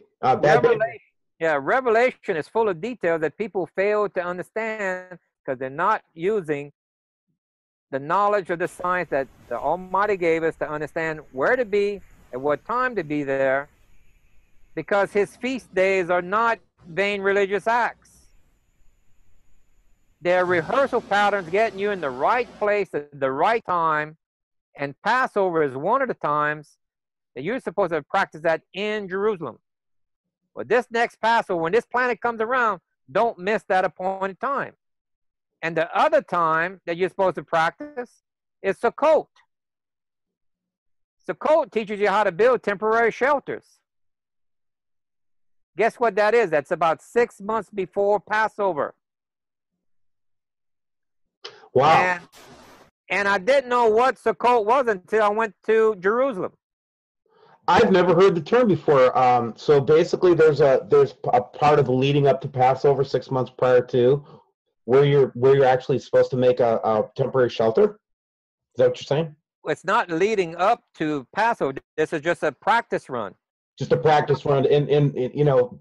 These are dry rehearsal. The word in Hebrew means dry rehearsal. It doesn't mean feast. You can have a feast in a dry rehearsal, but the rehearsal is not a feast. You see, you got to put it in the correct connotation. These are dry rehearsal that he's having you practice. He says, Sukkot, you're supposed to go to Jerusalem and practice building temporary. It's about a week long.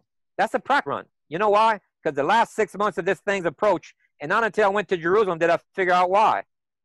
The buildings are made out of stone blocks. They can't take being shaken. The buildings won't be safe. People have to live in temporary shelters. They'll have to go outside until all this shaking, all of the quaking is stopped, which is the last 6 months of its approach and probably the last 6 months as it's leaving. Okay? Yeah. I see how you're all these things fit together. And Bad Baby, the only reason I'm muting you is because we're getting a little feedback. I'm gonna unmute you. Do you have any comments real quick? Oh, that's okay, honey. I kind of figured my mic was messing up again. No, it sounds good right now. Go ahead. Oh, well, I did a few things while I was muted. So Yeah, and I just wanted to ask Gil, we were talking about what the elite plan on doing that will give us some signs, and I want him to tell us a little bit about what he thinks about these FEMA camps and what will go down when this all starts to occur.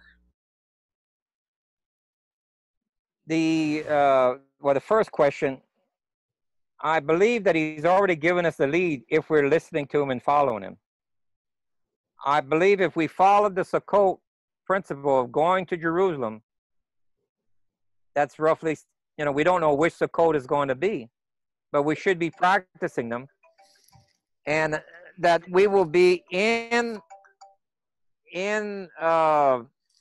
Jerusalem at the correct time, before it's announced, before we can, really see it. We might see it once we're over there. But after that, they probably will cause global terrorism, and plane flights won't be flying.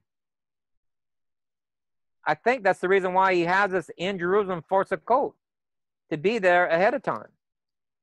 If you're following his rehearsal patterns.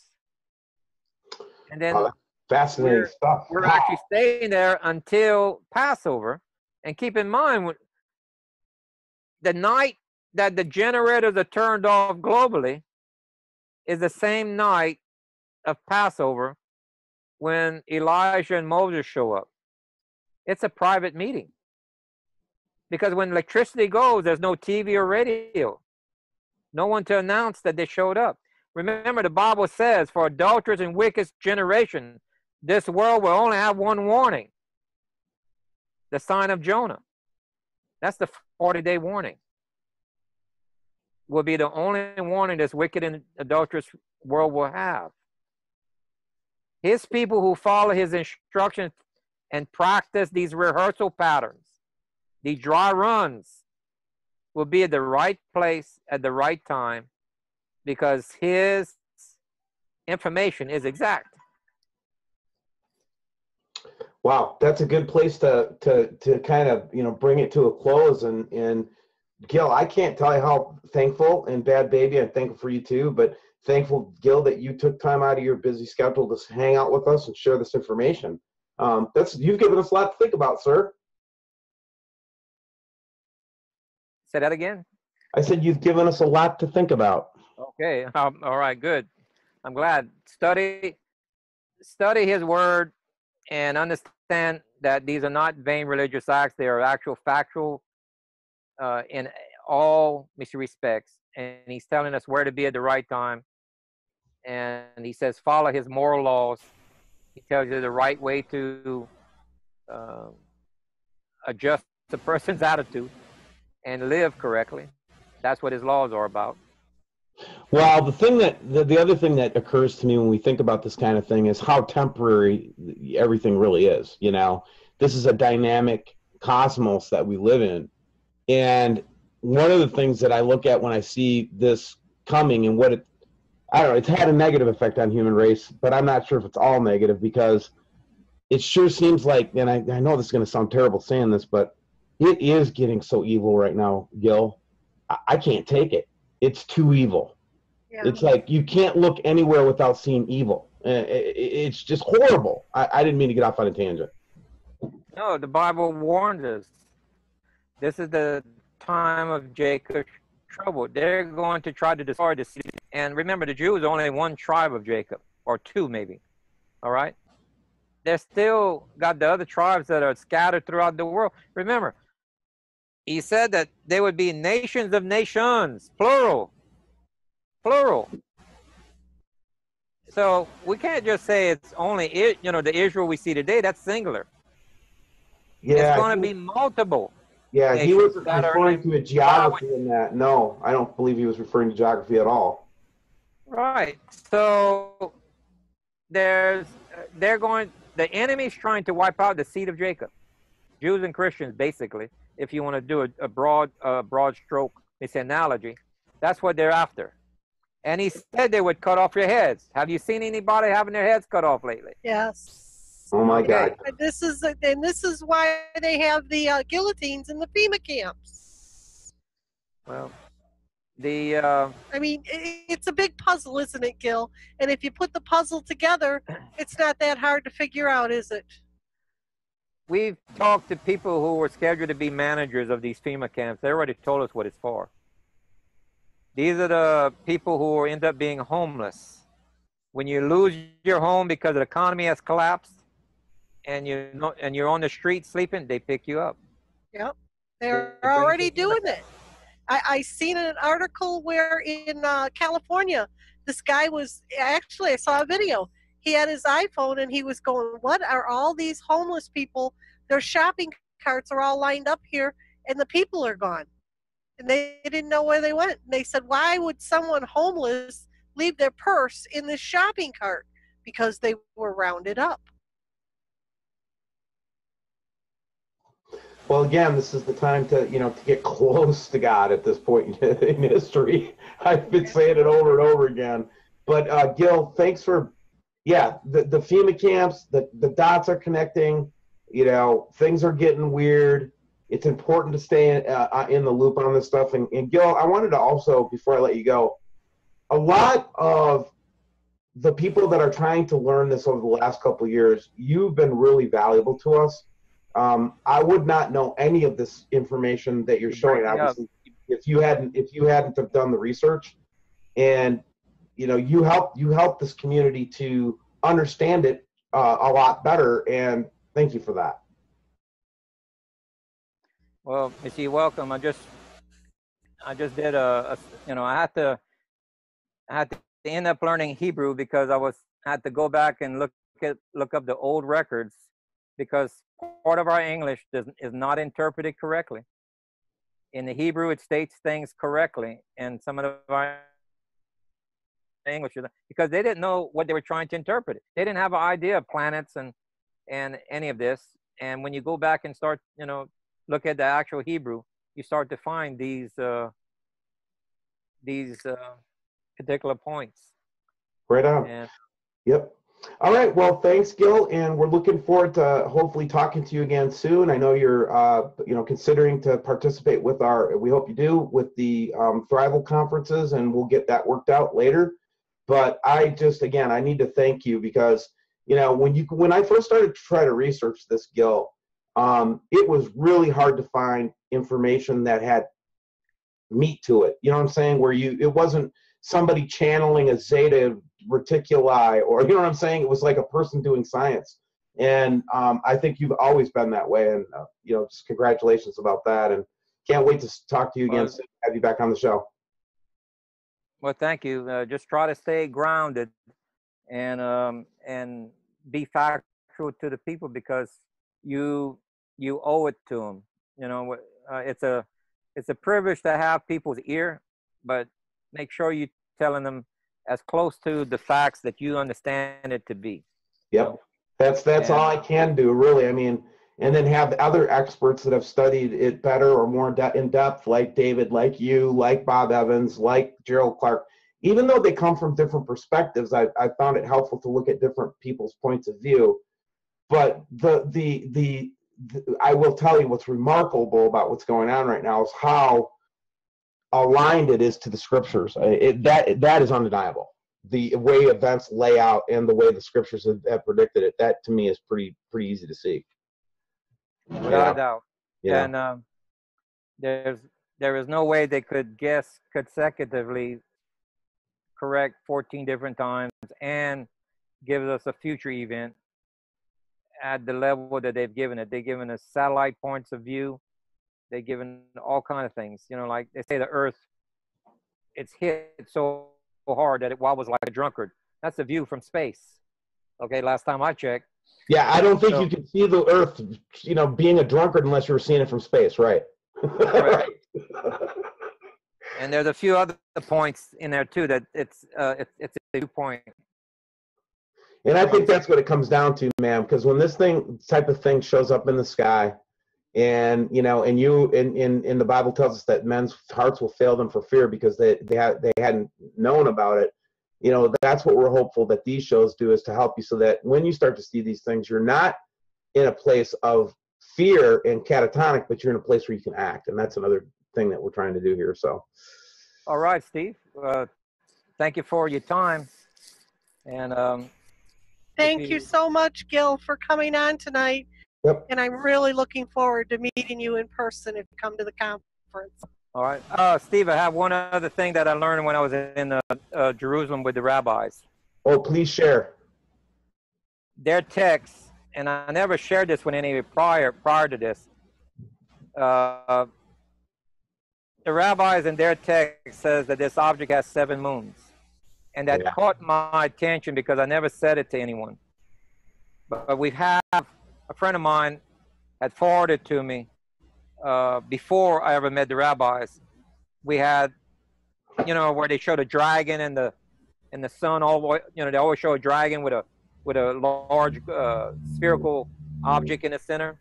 Yeah. Well, some of these show 7 objects in front of it. Exactly 7.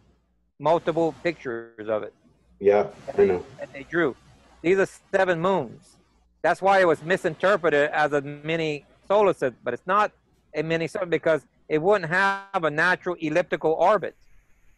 It would have see, that was the thing that you really did kind of crush that for once and for all for me just now, because I could never jive what Ferrata was saying and what you were saying. I could never jive the 7X idea.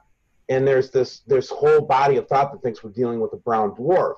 And again, this isn't a normal planet. Like, for example, as you start to study Venus, you'll notice that Venus doesn't have its own electrical field.